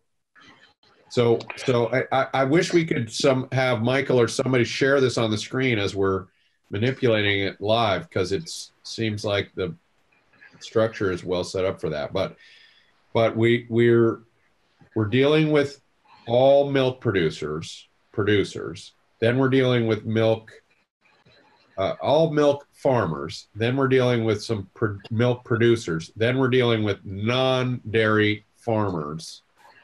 And then got a tiny sliver for VHCB. Is that the entirety of our thinking? Yeah. Well, it's like the second thing you mentioned. You said small dairy producers twice. You meant processors, I think, when you said that. Well, yeah. So producers and processors. Most of the money goes to dairy farmers. Right. Yeah. Not just cow dairy, but by and large. All dairy. Right. Then some chunk of it goes to processors. Right. Some chunk goes to non-dairy farmers. Right. Yep. 2/3, 1/3. 2/3 to dairy, and 1/3 to processors, non-dairy, VHCB. That's the way, basically, I've got it down. And like Brian said, the old way was 80%. Was it, Brian? 80 went to dairy? 80 went to dairy and 20% went to the processors. Yeah. And so, you know, we're in the ball game, you know, in the area of, I think, accuracy. What is the ratio? If yesterday, who was it? Somebody said that dairy makes up 70% of our ag economic activity. Is that right? Did we hear that from somebody? Yeah. E.B. Flory, I think. Yeah. That number struck me as actually lower than I would have assumed. And Well, it was 80 at one point. Yeah, I thought she said 80. Yeah, I think she said 80, and that would include both the processors and the farmers. So we're in that ballpark, right, Brian? Did you? Well, actually, I didn't add up the process, but if you do that, yeah, we're probably close to that. Yeah. So she says here, I'm looking at her testimony, dairy accounts for 70% of Vermont's agricultural sales. See, Maple's bumped up a lot, so. So it just seems to me like we ought to roughly, I mean, we're trying to balance this and be fair, and we ought to use the land to reflect at least how we're thinking about it, unless we have heard that one sector is particularly harmed. It seems to me we ought to give dairy 70%. We're at 66 and 2/3. You know, we aren't. Not if you add the processors. Pardon? What about when you add the processors? There's another 7.5. So now we're giving 27 out of 30. That's more than 2/3. That's with the processors and the dairy guys. I mean, that's my point. We're high on the processors. That is kind of my point. I don't know the right answer, but maybe we give to the the non-dairy, so the meat and the veggie guys. Maybe we could take a little bit out of the processor and go there. But Chris, if you want to give the dairy farmer 70%, they should be getting 21 million. No, I think EB's thing says dairy overall, which I'm trying to read here. Dairy farms over 80% of Vermont's farmland. You guys, I just sent you a link to the Google Doc that I have up that I'm working on these numbers. I sent it to you too, Nolan. I see that you're on, and Michael. So you can sort of see how I've done the numbers, and the dairy, to get anywhere close to the 19 million, the multiplier is 1.7 basically, not 2.5. Or yeah. What if we brought the processors down to 5 and brought the non-dairy up to 5? See, the only problem, Chris, is we gotta kind of remember that Maple has moved into a lot higher category because they're producing a lot more. And I don't know if they've had any loss of sales or that's diluted the overall picture, I think. Michael, the chair makes an excellent point, but isn't the language protective in that you have to demonstrate a loss or an expense? So maybe we might be smart to set it up so that, come October 1st, there's a waterfall or something. Like, I guess I'm just, I'm not articulating this well, but maybe you're right, Mr. Chair, absolutely. And maybe we're wrong about a lot of the presumptions going in here, but we do have this protection of they have to demonstrate a loss or an expense, correct, Michael? That's correct. And in the processor language, they can't have had a net profit over that period, which you had set to August 1st yesterday.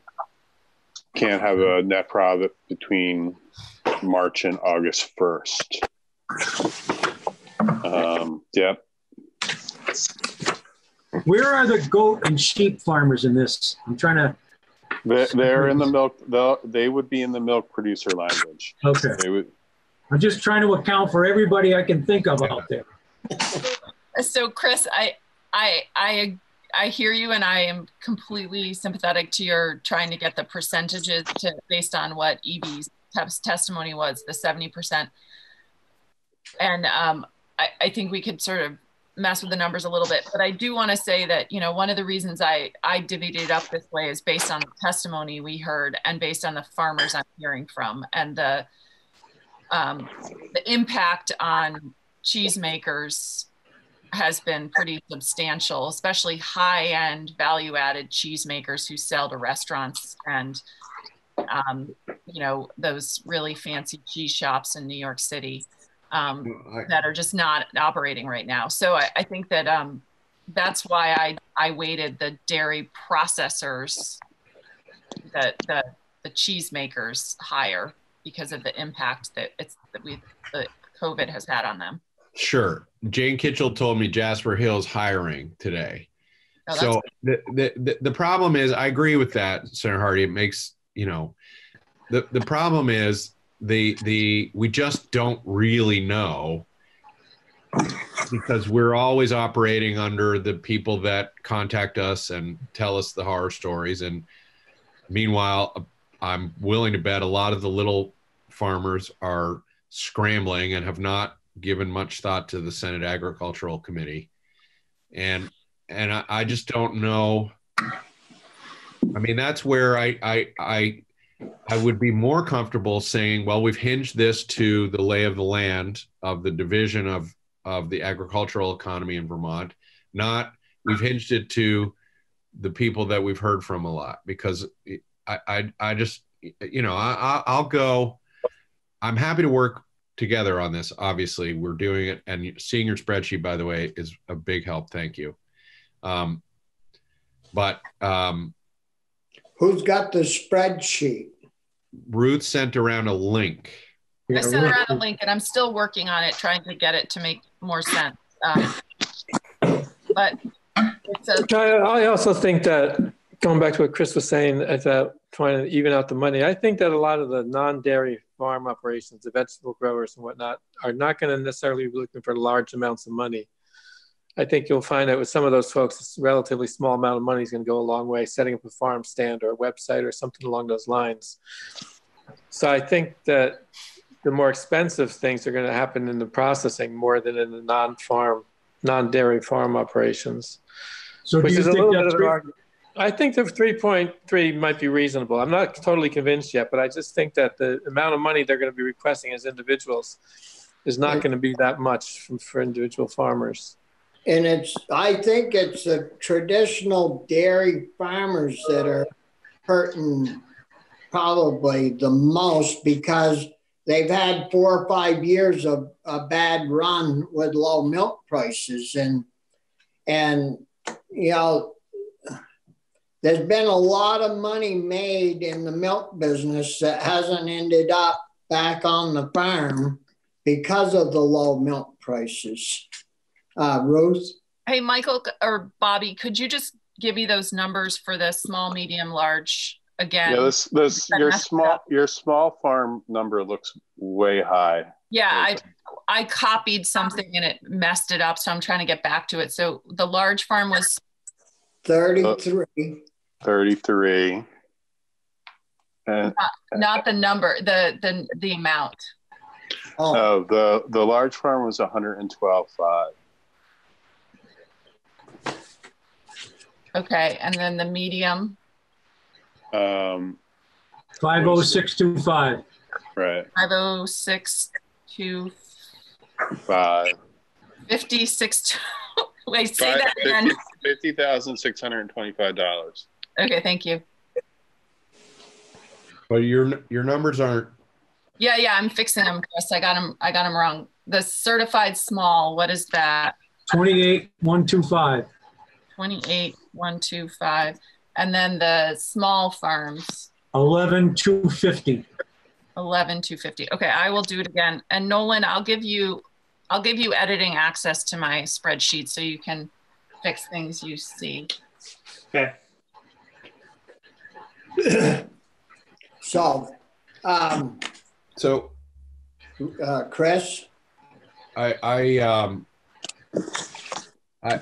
mean, I think if we're worried about cheese makers, which we are, because they've lost markets in New York City and restaurants, then we have to acknowledge that a whole lot of our veggie producers and meat producers were pushing their product into restaurants. And I just think they're not as used to coming to the legislature. They don't have associations in the same sense. And I'm really uncomfortable. I mean, we're making a lot of presumptions, and one of them seems to be that they're doing okay. And I don't think we've heard that. And I'm not sure how we can assume it's true across the board in cheesemakers and assume it's not really been very painful for everybody else. And I don't know the right number, but this makes me uncomfortable. Although, Ruth, your numbers are going to drop after you update all that, right? Yeah, I'm going to update it all and change it. And Nolan or Michael, the numbers on the side, the 34, 105, 268, is that accurate? That's what we're working with? That's pretty accurate. It's going to be a little bit more than that when you add in the goat and the sheep. But it'll be around those numbers.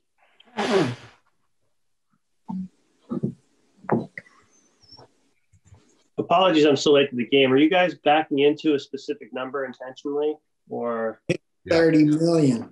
30 million is your number for both, for the food security and the ag, or no? 30 Not the food security. No, food security is not part of this. Okay, got it. All right.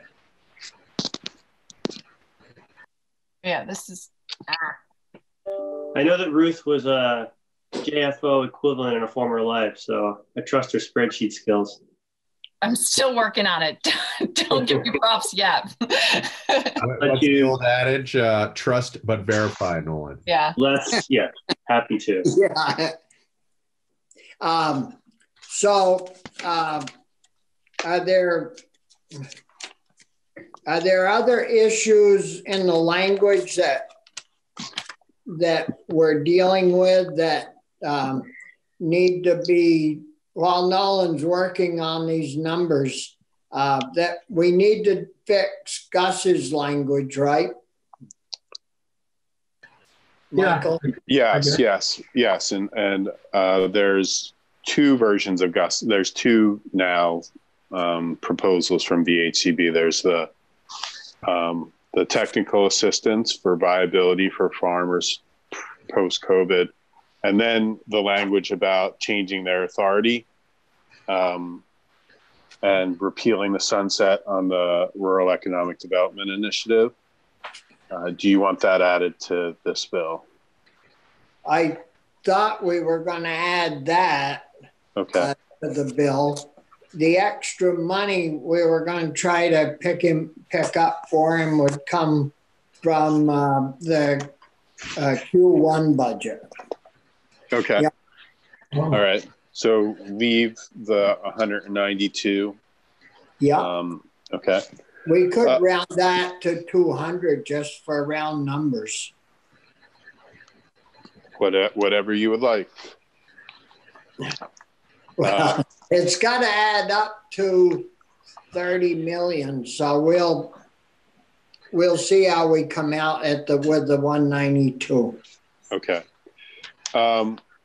The next thing I want to put on your radar is. I'm sorry to interrupt, but I think I just blanked out there. I was watching the spreadsheet. Are we adding this grant eligibility language that VHCB was? Did you just decide that? That's what I took that conversation to mean. Okay, thank you. Yeah. And it also includes repealing the sunset on the READY program. Okay. I don't know what that is, but okay. Yeah. The Rural Economic Development Initiative program. Senator Polina's idea from a few years ago. When was it going to sunset, Michael? That was going to sunset. Next year. Okay. Yeah, I'm fine with it. That's a hellish deal we made. We put 75,000. Oh, it's that one. Yeah. And it gained like 3 million it generated in 2 years. Maybe we should double the budget. Well, I've got an issue going in approach to increase the ready money so that we could have 2 people doing these grants, and it doesn't help like Burlington very much, but it helps all rural communities around the whole state pick up new money. Burlington is happy to support small towns throughout the state. No, Burlington has helped us a great deal, and those of us that realize that from rural areas appreciate all that you do. So another issue I want to put on your radar is public records. So people will be supplying information to public agencies, including things like their production numbers, their sales, etc. Do you want those to be public, or do you want them not to be public? Well, things like that, I don't think the farmers will give a hoot about that, but it's still not right.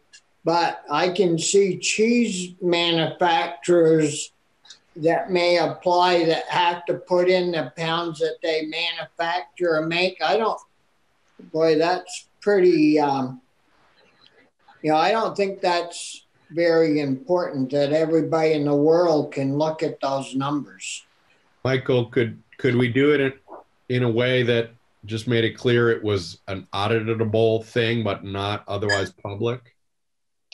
Sure. I was thinking that the name of the person and the amount of their award would be public, but the information that they provided to show economic harm would be not public and subject to audit. Yeah. But would that trigger an automatic exemption from the public record? Because Anthony and I are very sensitive, and Chris was a member of the Government Operations Committee too at one time. And every single time we start talking about that, we've got tremendous pressure. Well, that's what the way that I big box for. So I appreciate that, Mr. Chair. As the guy that actually put together that list of Public Records Act exemptions, I am empathetic to your position. What I would say you could do is you could say that the information that they provided to show economic harm is confidential business information that's exempt under 317C9, which is the existing trade secrets and confidential. You wouldn't be creating a new exemption. You would just be saying that the information qualified for an existing exemption. Okay. It'd be best to do it that way. Otherwise, the bill may end up in Government Operations Committee. You don't want to have that happen. No, you guys would ruin it in there. Michael, do you have the numbers for the number of cheese processors? I don't have that. No, I don't. Okay. Well, we had it at some point. Maybe it's in the testimony from the Ag Agency, but that would be helpful for Nolan to come up with the amounts for the different levels for the cheese process. Somebody said, I think it was EB 54 something, 54 processors yesterday or something. Yeah, I seem to remember that when we had Steve and Anson and those guys in to testify, they gave us numbers on the different levels. Somebody did.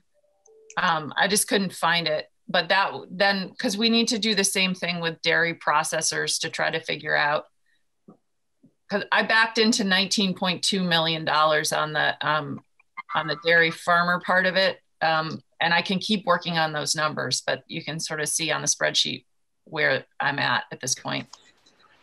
I can back it down even more, but I don't want to back it down more. If anything, you keep that number up around the 20 number, 19 and a half to 20 million. I've got it to 19.2, Bobby. And if we back that up, if we don't back that down, then we have to take it out of somebody else. So sticking with the sort of percentages that we talked about, the 19 million, it's where, but anyway.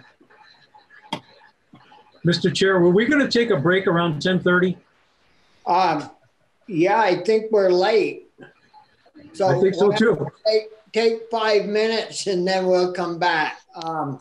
We're back live, I would presume, Linda? Yes. That's what we never left. Never left.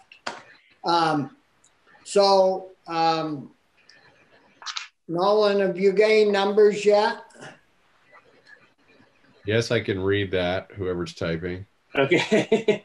Ruth just gave me access, so that was my test. So Ruth's been doing the work. So Senator Hardy's been doing the work so far. So how do we look? I'm not quite ready to let it go, but I could be convinced to let it go. But EB comes in, she testifies that dairy is 70% of the ag economy, and we're giving them 88% of this money, as far as I can see. How did you get to your 88%? 26.5 out of 30. And you're counting in the processor money as well as the dairy farm money? Is the processor money going to processors other than people that work with milk? Well, yeah. I mean, I don't think that included like Cabot cheese and those guys in the 70%. I think she was talking about the milk guys. All right, hold on. You can find her testimony here. I'll share it with you. Look at this. Because I'm not gonna bank on losing $6 or $7 million of dairy money to processors, and when they can go to ACCD and get money. So it's her testimony says, which I just sent you, says in Vermont, our dairy farms make up over 80% of Vermont's farmland and contribute $3 million in cash circulation each day. Dairy accounts for 70% of Vermont's agricultural sales, with over 1.3 billion in dairy products and byproducts sales each year. Of this 1.3 billion annual sales, artisan cheesemakers account for the largest amount for one product category at over 650 million, so over half. This number exceeds the direct sales value of fluid milk by over 50%. Overall, dairy generates 2.2 billion in economic activity, so that's the multiplier. But she seems to say the 70% in dairy products and byproducts. I don't know. I mean, Michael Nolan, wouldn't that be the processors? Yes, that would be processors as well. So I mean, I want dairy should get their share, clearly. I thought we included slaughterhouses and other processors in that processor number there. We have up to this point. So that isn't just dairy, Chris. Okay. The way it is right now, right. the way it is laid out is that it is just dairy processors. In the language or the spreadsheet? In the spreadsheet. In the language, Michael has it all combined in the language. And so the question I had was, is it easier to have it all combined? from a drafting and budgeting perspective? Or is it easier to separate them out? And if we do separate them out, I think it's a fair question to say, how much do we give to the dairy processors, the cheese makers, and how much do we give to non-dairy farmers and processors? And the reason that splitting them out may be easier is because of the different levels of poundage of milk processed, which is not relevant to maple and veggie and apple and stuff. And I just got the numbers from the agency of processors by tier. I will email that to all of you. Does the processors, when you look at the processors, the way the administration laid it out, it was assuming that all the processors were going to get a payment similar to the way dairy farmers are going to get a payment. That's the way I kind of read it. And I don't think we should necessarily be presuming that all the dairy processors are going to need payments out of this fund. I mean, Commonwealth Dairy down in Brattleboro, it's owned by the largest dairy producer in the world. I think it's a French company. We're going to give them money? I mean, come on. I don't think they'd be eligible to apply. Under the governor's scenario, I think they would be. Yes, you're right, Anthony. Under the governor's scenario, they would be eligible because they'd be in that largest category. And we can make ours different so we don't even include that largest category. But why wouldn't we just, I mean, I'm just playing devil's advocate. I can understand why we're giving farmers a payment based on their size or the number of cows. There's somewhat some sense in that. But to just say the processors, you're going to get a check because we're presuming you lost money doesn't really make sense to me. Well, we can't justify that either unless they've lost money, and therefore it wouldn't be eligible to they wouldn't be eligible to draw money unless they could show and prove a loss or in trouble. Yeah, there's the whole language about economic harm. It's just a matter of setting the tiers if we want to do that. Maybe we don't even want to do that. I don't know. I'm just trying to figure out what is easiest for budgeting and drafting. And so, Michael, I don't know if you want to weigh in on that, but. I think if you want to separate dairy out and you want to do it by tiers, it will be easier to draft that than to try to include dairy with the other ag processors. And frankly, I would probably go back to the administration proposal of having the milk producers and the dairy processors under one program, but a separate appropriation to each of them. And then for the other ag processors, the non-dairy ag processors, I think the only thing you would need to do there is set a maximum cap award. You're not going to be able to tier all of them. So you're going to have to make a policy decision about how you want to cap the amount that they can receive. If we put the cap, we have the number, right, of processors? Yeah, there's 110 total, 52 are under 500, 38 are 500 to 10,000 pounds a day. 9 or 10,000 to 50,000 a day, 3 or 50 to 100,000 a day, 4 or 100,000 to 500,000 a day, and 4 over 500,000 a day. Well, so how many categories are there, Michael? 6. 6. Okay. So I mean, if you cap that, we've got 7 million for them. How much do you have for the 7.5? Yeah, 7.5, but that can be changed. This was just I can move all the numbers and I can do it before your eyes, Chris. You can watch me. I've been transfixed. Well, Anthony, what do you want to do for a cap? Or Brian, what do you guys think?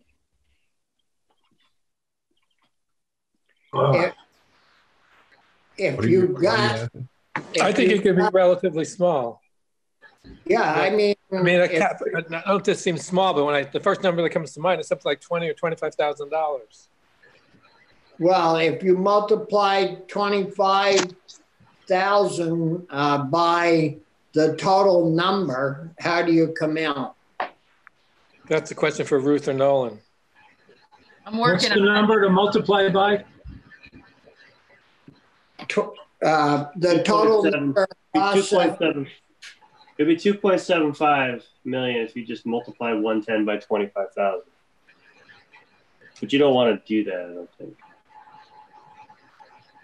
I was trying to come up with a way to tier it.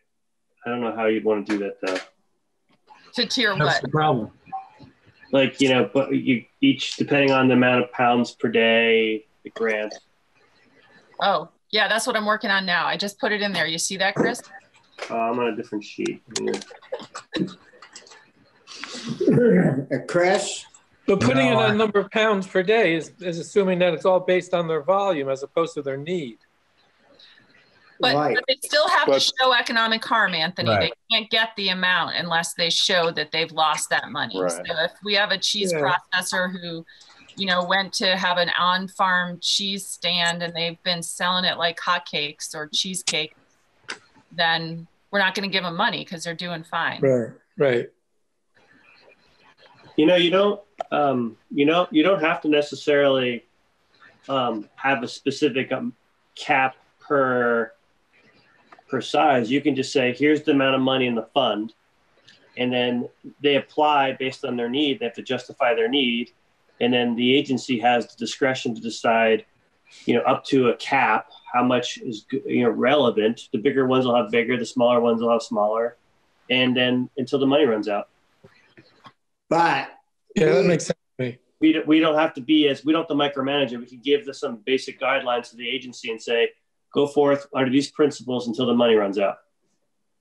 Yeah, but you're leaving the agency to settle on a cap. So we can set the cap.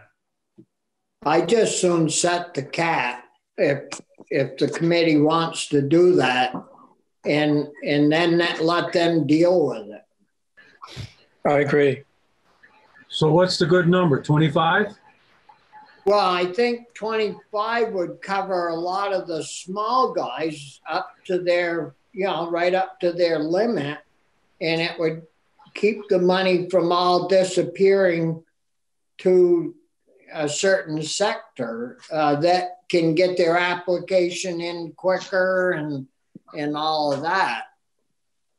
And I think on the upper crew, the larger ones, maybe we shouldn't have the language in there that would tie them up where they couldn't apply to other sources, because their losses, like Cabot, it could run up pretty high, and we wouldn't want to just give them 25 grand and keep them from applying to get another amount of money from ACCD, I wouldn't think.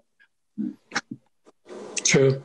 Do you want to set the cap at the percentage that basically use the agency's proposed caps for those different categories and then reduce it by what it was reduced by, because you went from 10 million to 7.5? Do you understand what I'm saying? Yeah. Give me the numbers and I'll plug them in right here, Michael. So under 5 was 56,500 as a cap. From 500 to 9,999 was 70,000 as a cap. From 10,000 to 49,999 was 97,000 as a cap.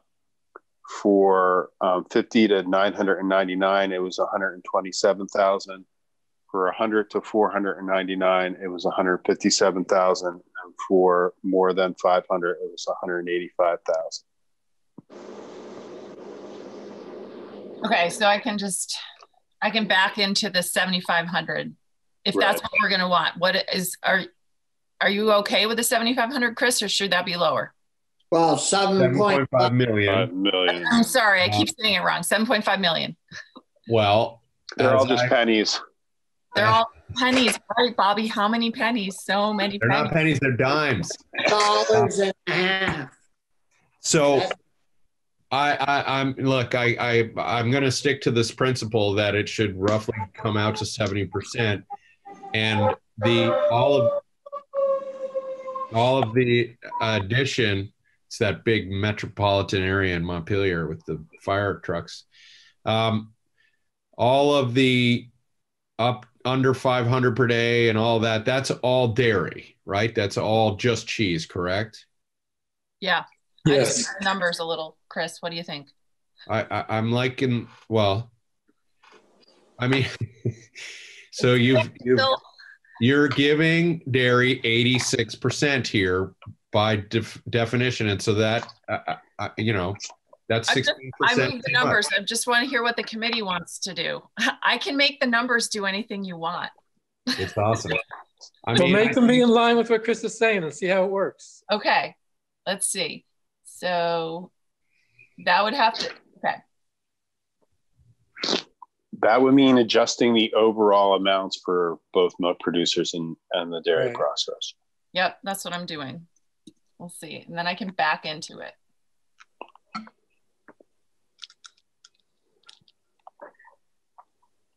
And, you could also have, if the chair's right, that there haven't been the losses outside of dairy, then we could have a September 15th process where it reverts to dairy. I don't know. I'm willing to think about that. I just, the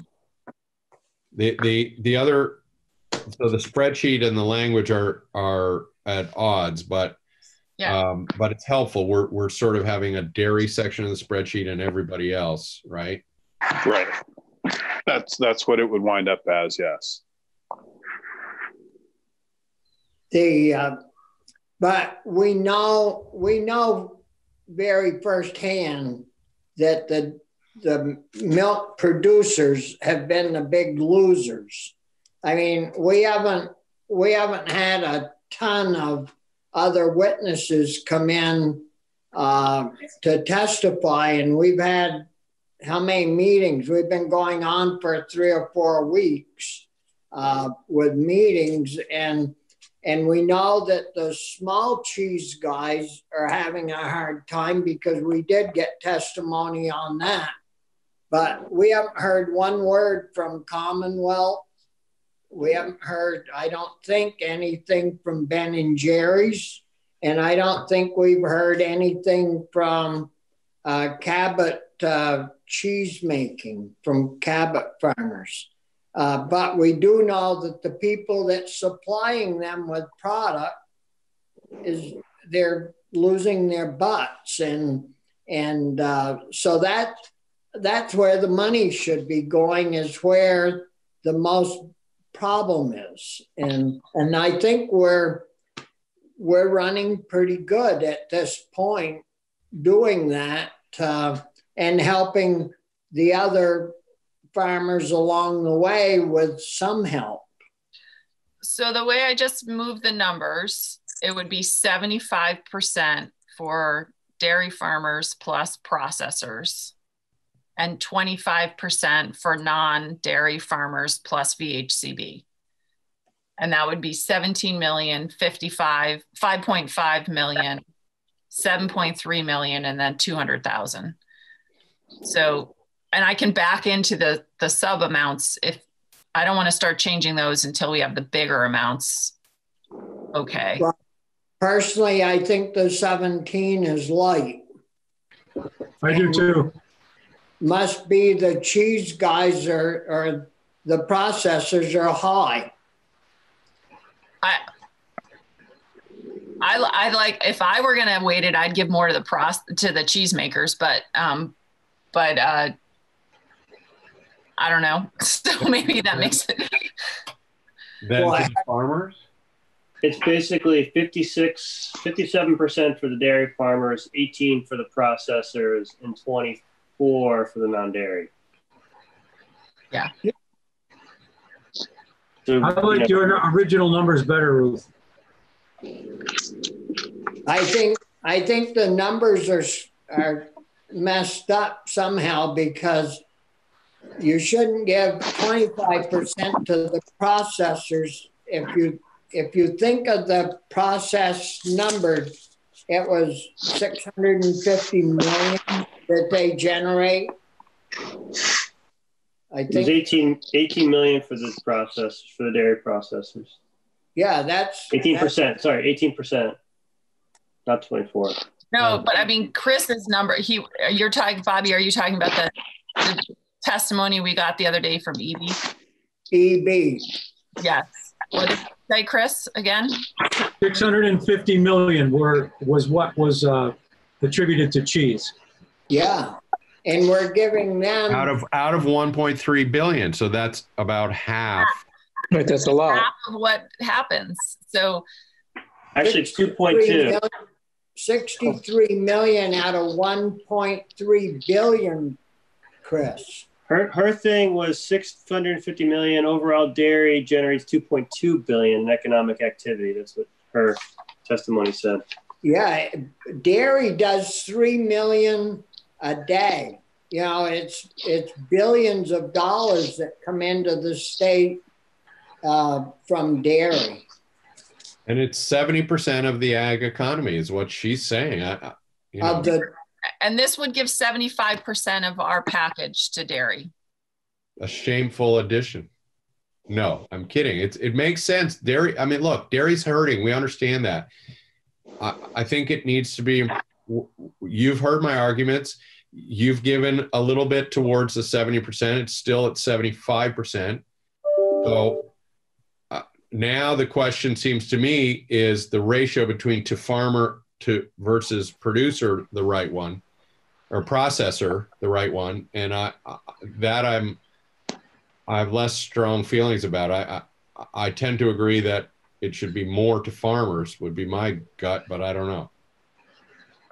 Well, I know if you play with the numbers on the milk producers, 17 isn't enough to make a big enough difference. You've got to get up closer to 19 to 20 million to make that really meaningful and helpful, or we're going to be too light on that. And they're the ones that are bleeding the most. I agree. Well, I think that the cheese producers are too, but and some of them are also farmers. I mean, that's the thing. There are people, a lot of these people are both, but they'll get it, so they'll get the money. They'll be better off getting the money as the farm side, right? Well, I would think so, because you got to feed the animals to be able to keep them healthy and well to make the cheese. All right, so I just moved it to 18 and 4.5. That gives 60. That's 75 still. That's 60% to the farmers, 15% to the cheesemakers. I don't know. I'm not sure I care so much. I can just back into any of the numbers, or Nolan can. I'm not letting you. I'm letting you drive right now, because you can't have too many drivers in the driver's seat. So, but I think it seems like you want to figure out what your percentages you should be, and then we can back into it.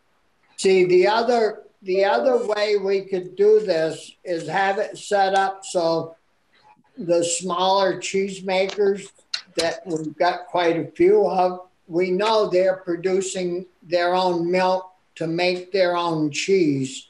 We could allow them to apply for both ends of it if they so chose, and it would give the little guy 2 bites at the apple, which might help them more than having it all under one or the other.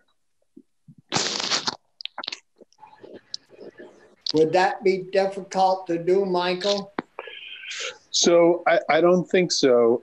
Going back to a point you made earlier, so if the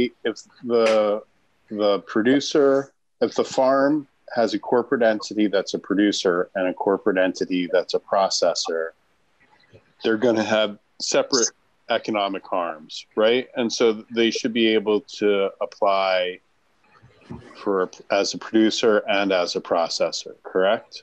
Yes. But if they don't have a separate corporate entity, you want them to be able to apply as a producer, basically to qualify under both programs, provided that they don't double dip, that they only get their actual losses or expenses. Well, if they're running out of their checkbook, let's say, everything goes into one account, everything comes out of that account, their losses are going to be, I would think, greater if they're a farmer producer of product than just a farmer. Right. So I think what I just explained, you write into it that says a farm that operates both as a milk producer and a dairy processor with separate corporate entities for each may apply under each program. A farm that operates as both a producer and a processor but doesn't have separate corporate entities may apply under both programs, provided that they cannot receive payment for more than their overall total economic harm. Yeah. And that would push more money to those small cheesemakers, which are hurting the most. Yeah, I'm fine with that. I like that. That sounds good. I'm still messing with the numbers, but overall, do you want me to go back up to the 19 million? I would very much like that. So then would we take it out of the cheesemakers, or would we take it out of the non-dairy? Because it's got to come out of one of the other ones. I'd take it out of the non-dairy, because guys like Paul said he might use 20 or 30,000 to revamp his operation to deal with the turkeys and fruits and vegetables. Well, they're just planting, so we don't know their economic harm at this point, but we would make it available. We could even put language in that if there is money left over, that later on in the summer, if the other small farms like fruits and vegetables, if they find further harm, they could apply then. We haven't got a sunset or anything on when they can apply, do we, Michael? Yes, there is a deadline for application. But isn't it late? Pardon me? Isn't it late in the? Yes, it's October. Yeah, so the veggie people are going to know as time goes on how they're doing, and they could apply later on and if we could word it right, if you haven't applied and you're the first time applier, you'd get the first bite at the apple or something. Are we the cheesemakers that are not milking themselves, aren't they eligible, or do we have any idea if they're eligible under ACCD or whatever? Yeah, I don't see. Right, the Restart program under ACCD is pretty broad. Yeah. So likely yes. But you're gonna have, well, I don't know what the Restart program is, if it's about reimbursing economic harm. I don't know if they're gonna have that double dip language.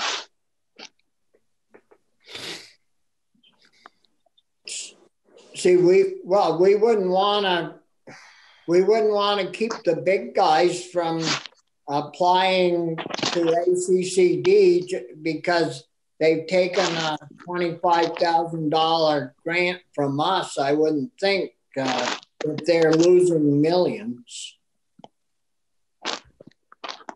What if we just capped the? What if we stopped ratcheting up on the processor so that, you know, 80 grand or something was the biggest grant? Would that be enough to keep our proportions a little closer to the 75%? I thought we had a $25,000 cap. Didn't you mention that, Anthony? Yes. But then you talked about going to a cap based on the agency's based on the size cap, or the right, processing amount, reduced by the amount of raw reduction and appropriation to dairy processors. So Ruth? Yeah. On your spreadsheet I'm looking at, you've taken the 7.5 million, which you originally offered, and you've dropped that to 4.5, and then you've taken what was 3.3 and doubled that to 6.3. It seems like there might be middle ground there to move the dairy processors up a little bit and the non-dairy. Do we really need 6.3 million for non-dairy? I don't know. I defer to you guys. I was trying to be responsive to Chris's concerns about the percentages. Well, here's a consideration for the non-dairy. And this is information from Steve Collier. There's approximately 7,000 farms, people that are basically saying that they get some income from farming, and so. The grant would either have to be very low or it's going to be first come, first serve from that program. And it's going to be $1,000 right now. Right, yeah, right. Which is very little. So we give 100 grand to a big cheesemaker and we give $1,000 to a beef producer. Right. But if you've got one beef or two beef, I think it's two, maybe you're in that 7,000 number. You aren't really a beef producer. You're a hobby animal grower for your children or something. Is there that threshold of half your income or whatever, Michael? So that's not in there right now. You could do that. That's dangerous doing but that. I thought you had wanted it to be that they are just subject to the RAPs. Okay, that's true. That also is a bit of a threshold, right? Right, but it's a relatively low threshold for beef, if that's what you're looking at. See, if you do the other issue, in most cases, one spouse or the other works off the farm, then you're kicked out, and they're feeling the hurt too, even though they're small. So I just come back to if dairy and dairy processors are about 70% of the ag economy, I think we need to have some justification for giving them more than 70% of the money. And maybe the justification is we think they're hurting worse. Exactly. But we have, look, I'm getting a text from rural Vermont saying they've been hiring farmers, diversified farmers, to testify, and we've only heard from them. So I just don't have a. That's not true. We've heard from other farmers. And they all said, yeah, it's been painful and they've lost market share and they've had expenses. And they're all hurting, Chris, but if you lose the the dairy infrastructure, those little guys wouldn't even exist any longer because they wouldn't be able to. If you lose your parts places, tractor places, feed dealers, and all those people, will end up like New Hampshire, driving 4 hours in one direction to get a part that costs you $100. But if you don't have that, you can't get the hay in. It's going to rain, and I mean, it's just so important to maintain the infrastructure. That's why dairy is so important, is because it helps keep all this other little dairy alive and healthy. That's why I've been willing to go over the 70% that E.B. White testified is the relative amount of the economy. I just think every percentage over their share gets trickier. I also suggest an idea in terms of getting past this, the hobby farmers or whatever we want to call them, people with 1 or 2 cows, that we set a minimum sales requirement to be considered for the money. Like you have to have made $5,000 a year for the previous year or something like that. You have to generate income. You have an income threshold in order to qualify. So that way somebody just has 1 or 2 cows or 1 or 2 cattle is not necessarily going to it's not going to qualify for the money. Well, that would shorten up that 7,000 number for sure. Or make it go further. Right, make it go further. Make it go to people who need it more too. You know, you could do something along the lines of like for the cheese, you could be like produces more than 250,000 or 250 pounds per day, and then you could have a cap at the high end at like 100,000 per day, and you could save a couple 100,000 off the top end. I mean, right now this has those grants to cheesemakers going up to 100 grand. Yeah, so you could cap it at 100,000, right? Or cap the 50 to 100,000 in the category per day, and just cap everything above 100,000 per day at 75,000. And then that kind of frees up about 200,000, 300,000 or whatever. But because you're cutting that, you're reducing them. Sorry, you're reducing those by 25,000 each times 4, about 100,000. I'm just saying you can scrunch the ends. You don't have to use these categories that are presented to us. We can lump categories together. We can cut out categories. We have minimums. We have maximums. Like we don't have to use the 10,000 to 50,000 per day. We can do 10,000 to 100,000 per day and break out a grant category in that.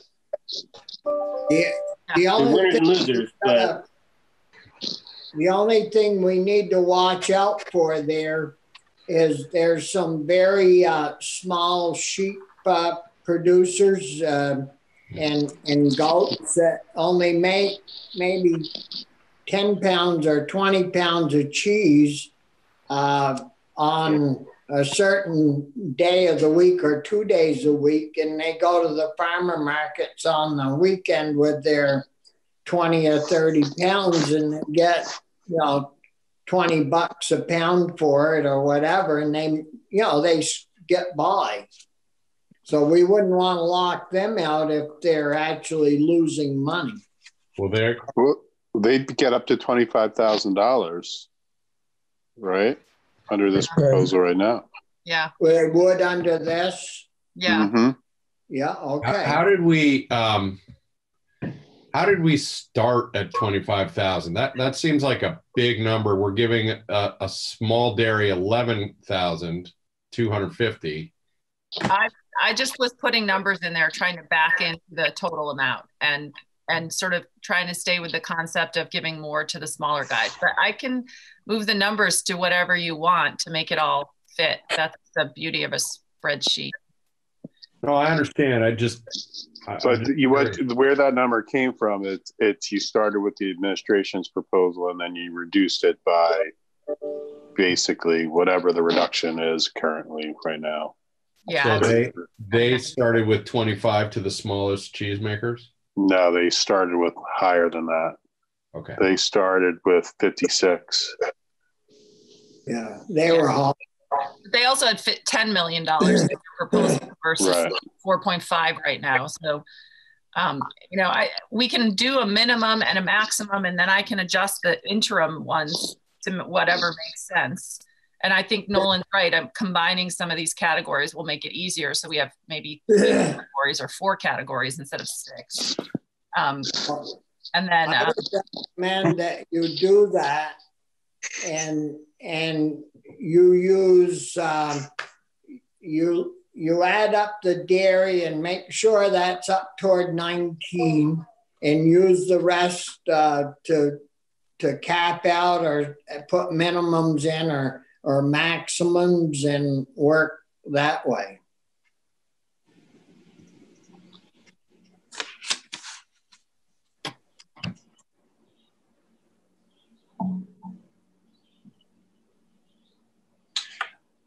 I have an idea too, because I think you'll have 13 minutes left. If you give Ruth and I some guidance in terms of percentages and some basics, we can come back tomorrow with some scenarios. Yeah. Rather than us just go back and forth and kill 13 minutes. Yeah, I think we can do that. The best thing is just to decide on the big categories, and that, if we're going to do 19 million, 4.5, 6.3, and then 200,000, then we can back into the numbers. But I feel like we need to leave today pretty solid on how we're divvying up the bigger pot. Yeah. Mm-hmm. So anyway, if you start at the top, we have 30. We keep 19 for dairy, that end of it. That leaves you 11 million to divvy up between the other producers and non-dairy people and VHCB. But what are the percentages? What would the percentages be in that scenario? Like, what does non-dairy get as a percentage of the overall? They're on that spreadsheet that Ruth had. So at this point, if you do 19 million and 4.5, that's 78.3%. For which? For dairy total, like the dairy processors and producers. So non-dairy is close to 25%? 21. It's 21 point, and if you add in the VHCB thing, 21.7%. But I thought, Nolan, you were going to play with those numbers to move them around in different categories to cover. Yeah, I think if you give us some guidance in terms of, in my head, the percentage of how many you want, if we stick with the dairy at 19 million, that's 63.3. And for the rest of it, right now, the dairy processors and cheese makers are 15 and the non-dairy is at 21. So you give us some guidance in those areas. And the VHCB is 0.67, but that's only because it's 200,000. If you give us some guidance, I think that we can come back with some ideas. I think that's, in my opinion, maybe Ruth thinks. Well, I would want to at least keep the non-dairy as close to 25% as possible. Yeah. Okay, then. Yeah. And it's a 21 right now, and you don't have any room to move. It's at 6.3. Chris, what are you thinking in terms? Well, I guess there is, 25% seems, we were there for a minute. We were trying to figure it out. So a quarter of it's for non-dairy. All of this is based in need. So I think you could do that by trimming back the amount that the large producer gets or some other way. But it seems to go to 75% for dairy, I think is, We can trim back on the producer sides, but we need to know the total amount so that. When you say producer, do you mean processor, though, just said?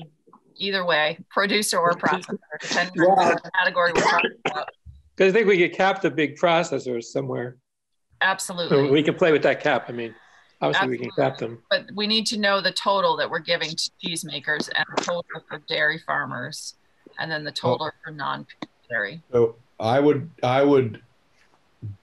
boost the non-dairy a little bit and take out some from the processors so that non-dairy's getting a quarter and the processors, get trimmed back, but keep the basic structure of what we have, which benefits the small processors.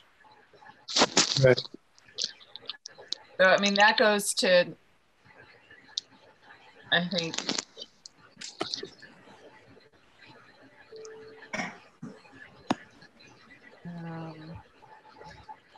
that's going to take a lot out of the cheese makers. If we're sticking on the 19 million for dairy for the farmers. Some of the little cheesemakers, I mean, even if you added in Jasper Hills, they're a pretty large cheesemaker. I think they're going to be covered well. The way we've got it set up where they can apply, either way in some cases if they run two corporations. And if they don't, they can add all their losses up as one loss. So they'd be able to count both.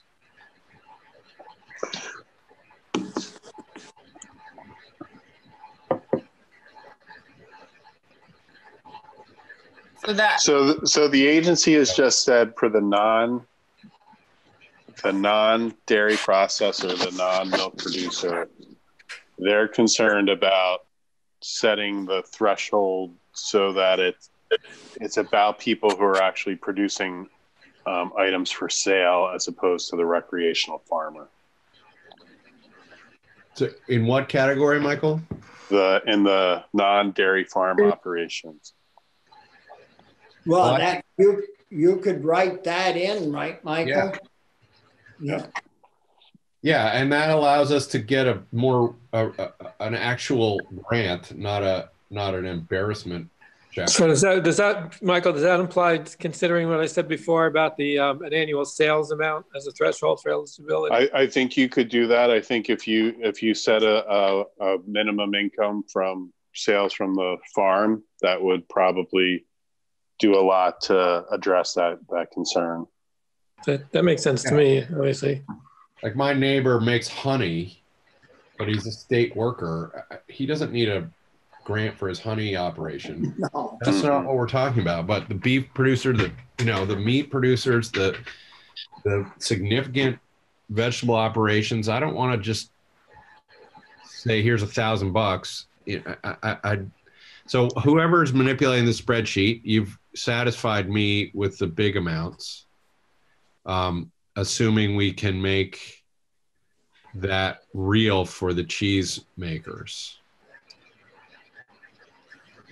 I'll just point out what we've done on the spreadsheet is to completely reverse where we started. Originally, we had 7.5 for the dairy processors and 3.3 for non-dairy, and now we have it completely the other way around. I still think it's light on the dairy, but it's 5% more than they represent in the economy. So yeah, but in a normal economy, Chris, I don't think this is a normal economy. And you're using one person's numbers. Well, okay, the state expert on dairy. I mean, look, if you can bring forward some data that counters that, that's fine. We'll talk about it. We're already, but I just don't know how we've just spent decades, amplifying dairy over other kinds of producers. And it's this continues, by the way. This is, I mean. You have to keep the core of your business healthy and well, or all your other little businesses falter. And so we're giving them 75% of this money.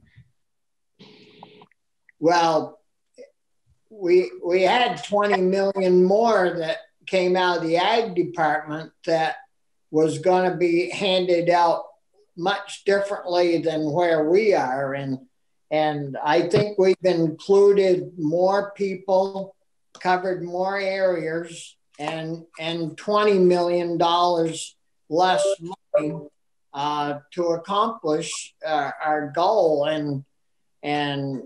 But you can't starve the core of your enterprise and think you're going to keep the little satellites all rolling well. Ruth? How about, sorry, my family's like trying to get me to come kill a wasp for them. Don't get the gun out. I'm the bug killer in the house. But the brain, can we, Nolan can mess with these numbers, Yeah. and I can help him or talk to him about it. And why don't we sleep on it and talk about it tomorrow?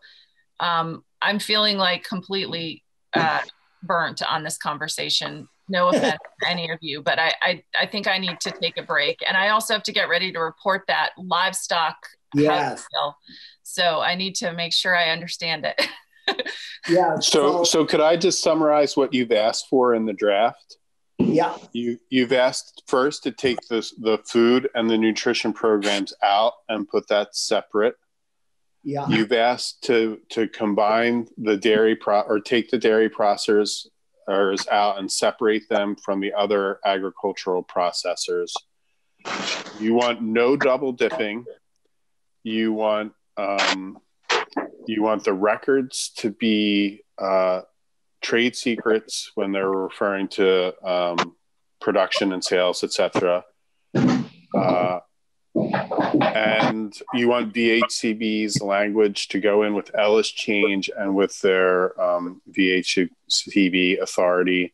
And then for the other ag processors, you want a minimum income threshold for them to qualify for the grant. You haven't talked about what that threshold would be. Those are for producers, Michael, not you said processors. I think it's producers.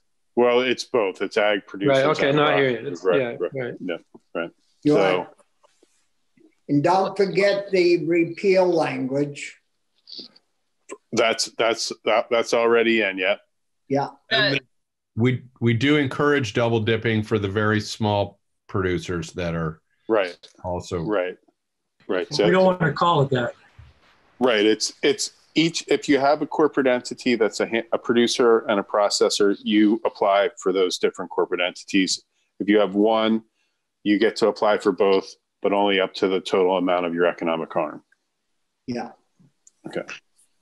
So for the threshold, the income threshold, NOFA would say $10,000 is an income threshold, and we can start there and see how it goes.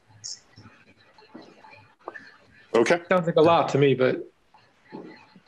Well, it's probably 5 beef or 6 beef if you quartered them. So, okay. All right. Anything else from anybody? What time are we meeting tomorrow? 9 o'clock. Is that okay? Sure. Okay. Yeah. And Can hopefully we prepare to vote on this and get it done? I'm sick of this. Yeah, that would be great. So anyways, we'll see you all in about an hour, and otherwise we'll see you in the morning. See you later. So, yeah.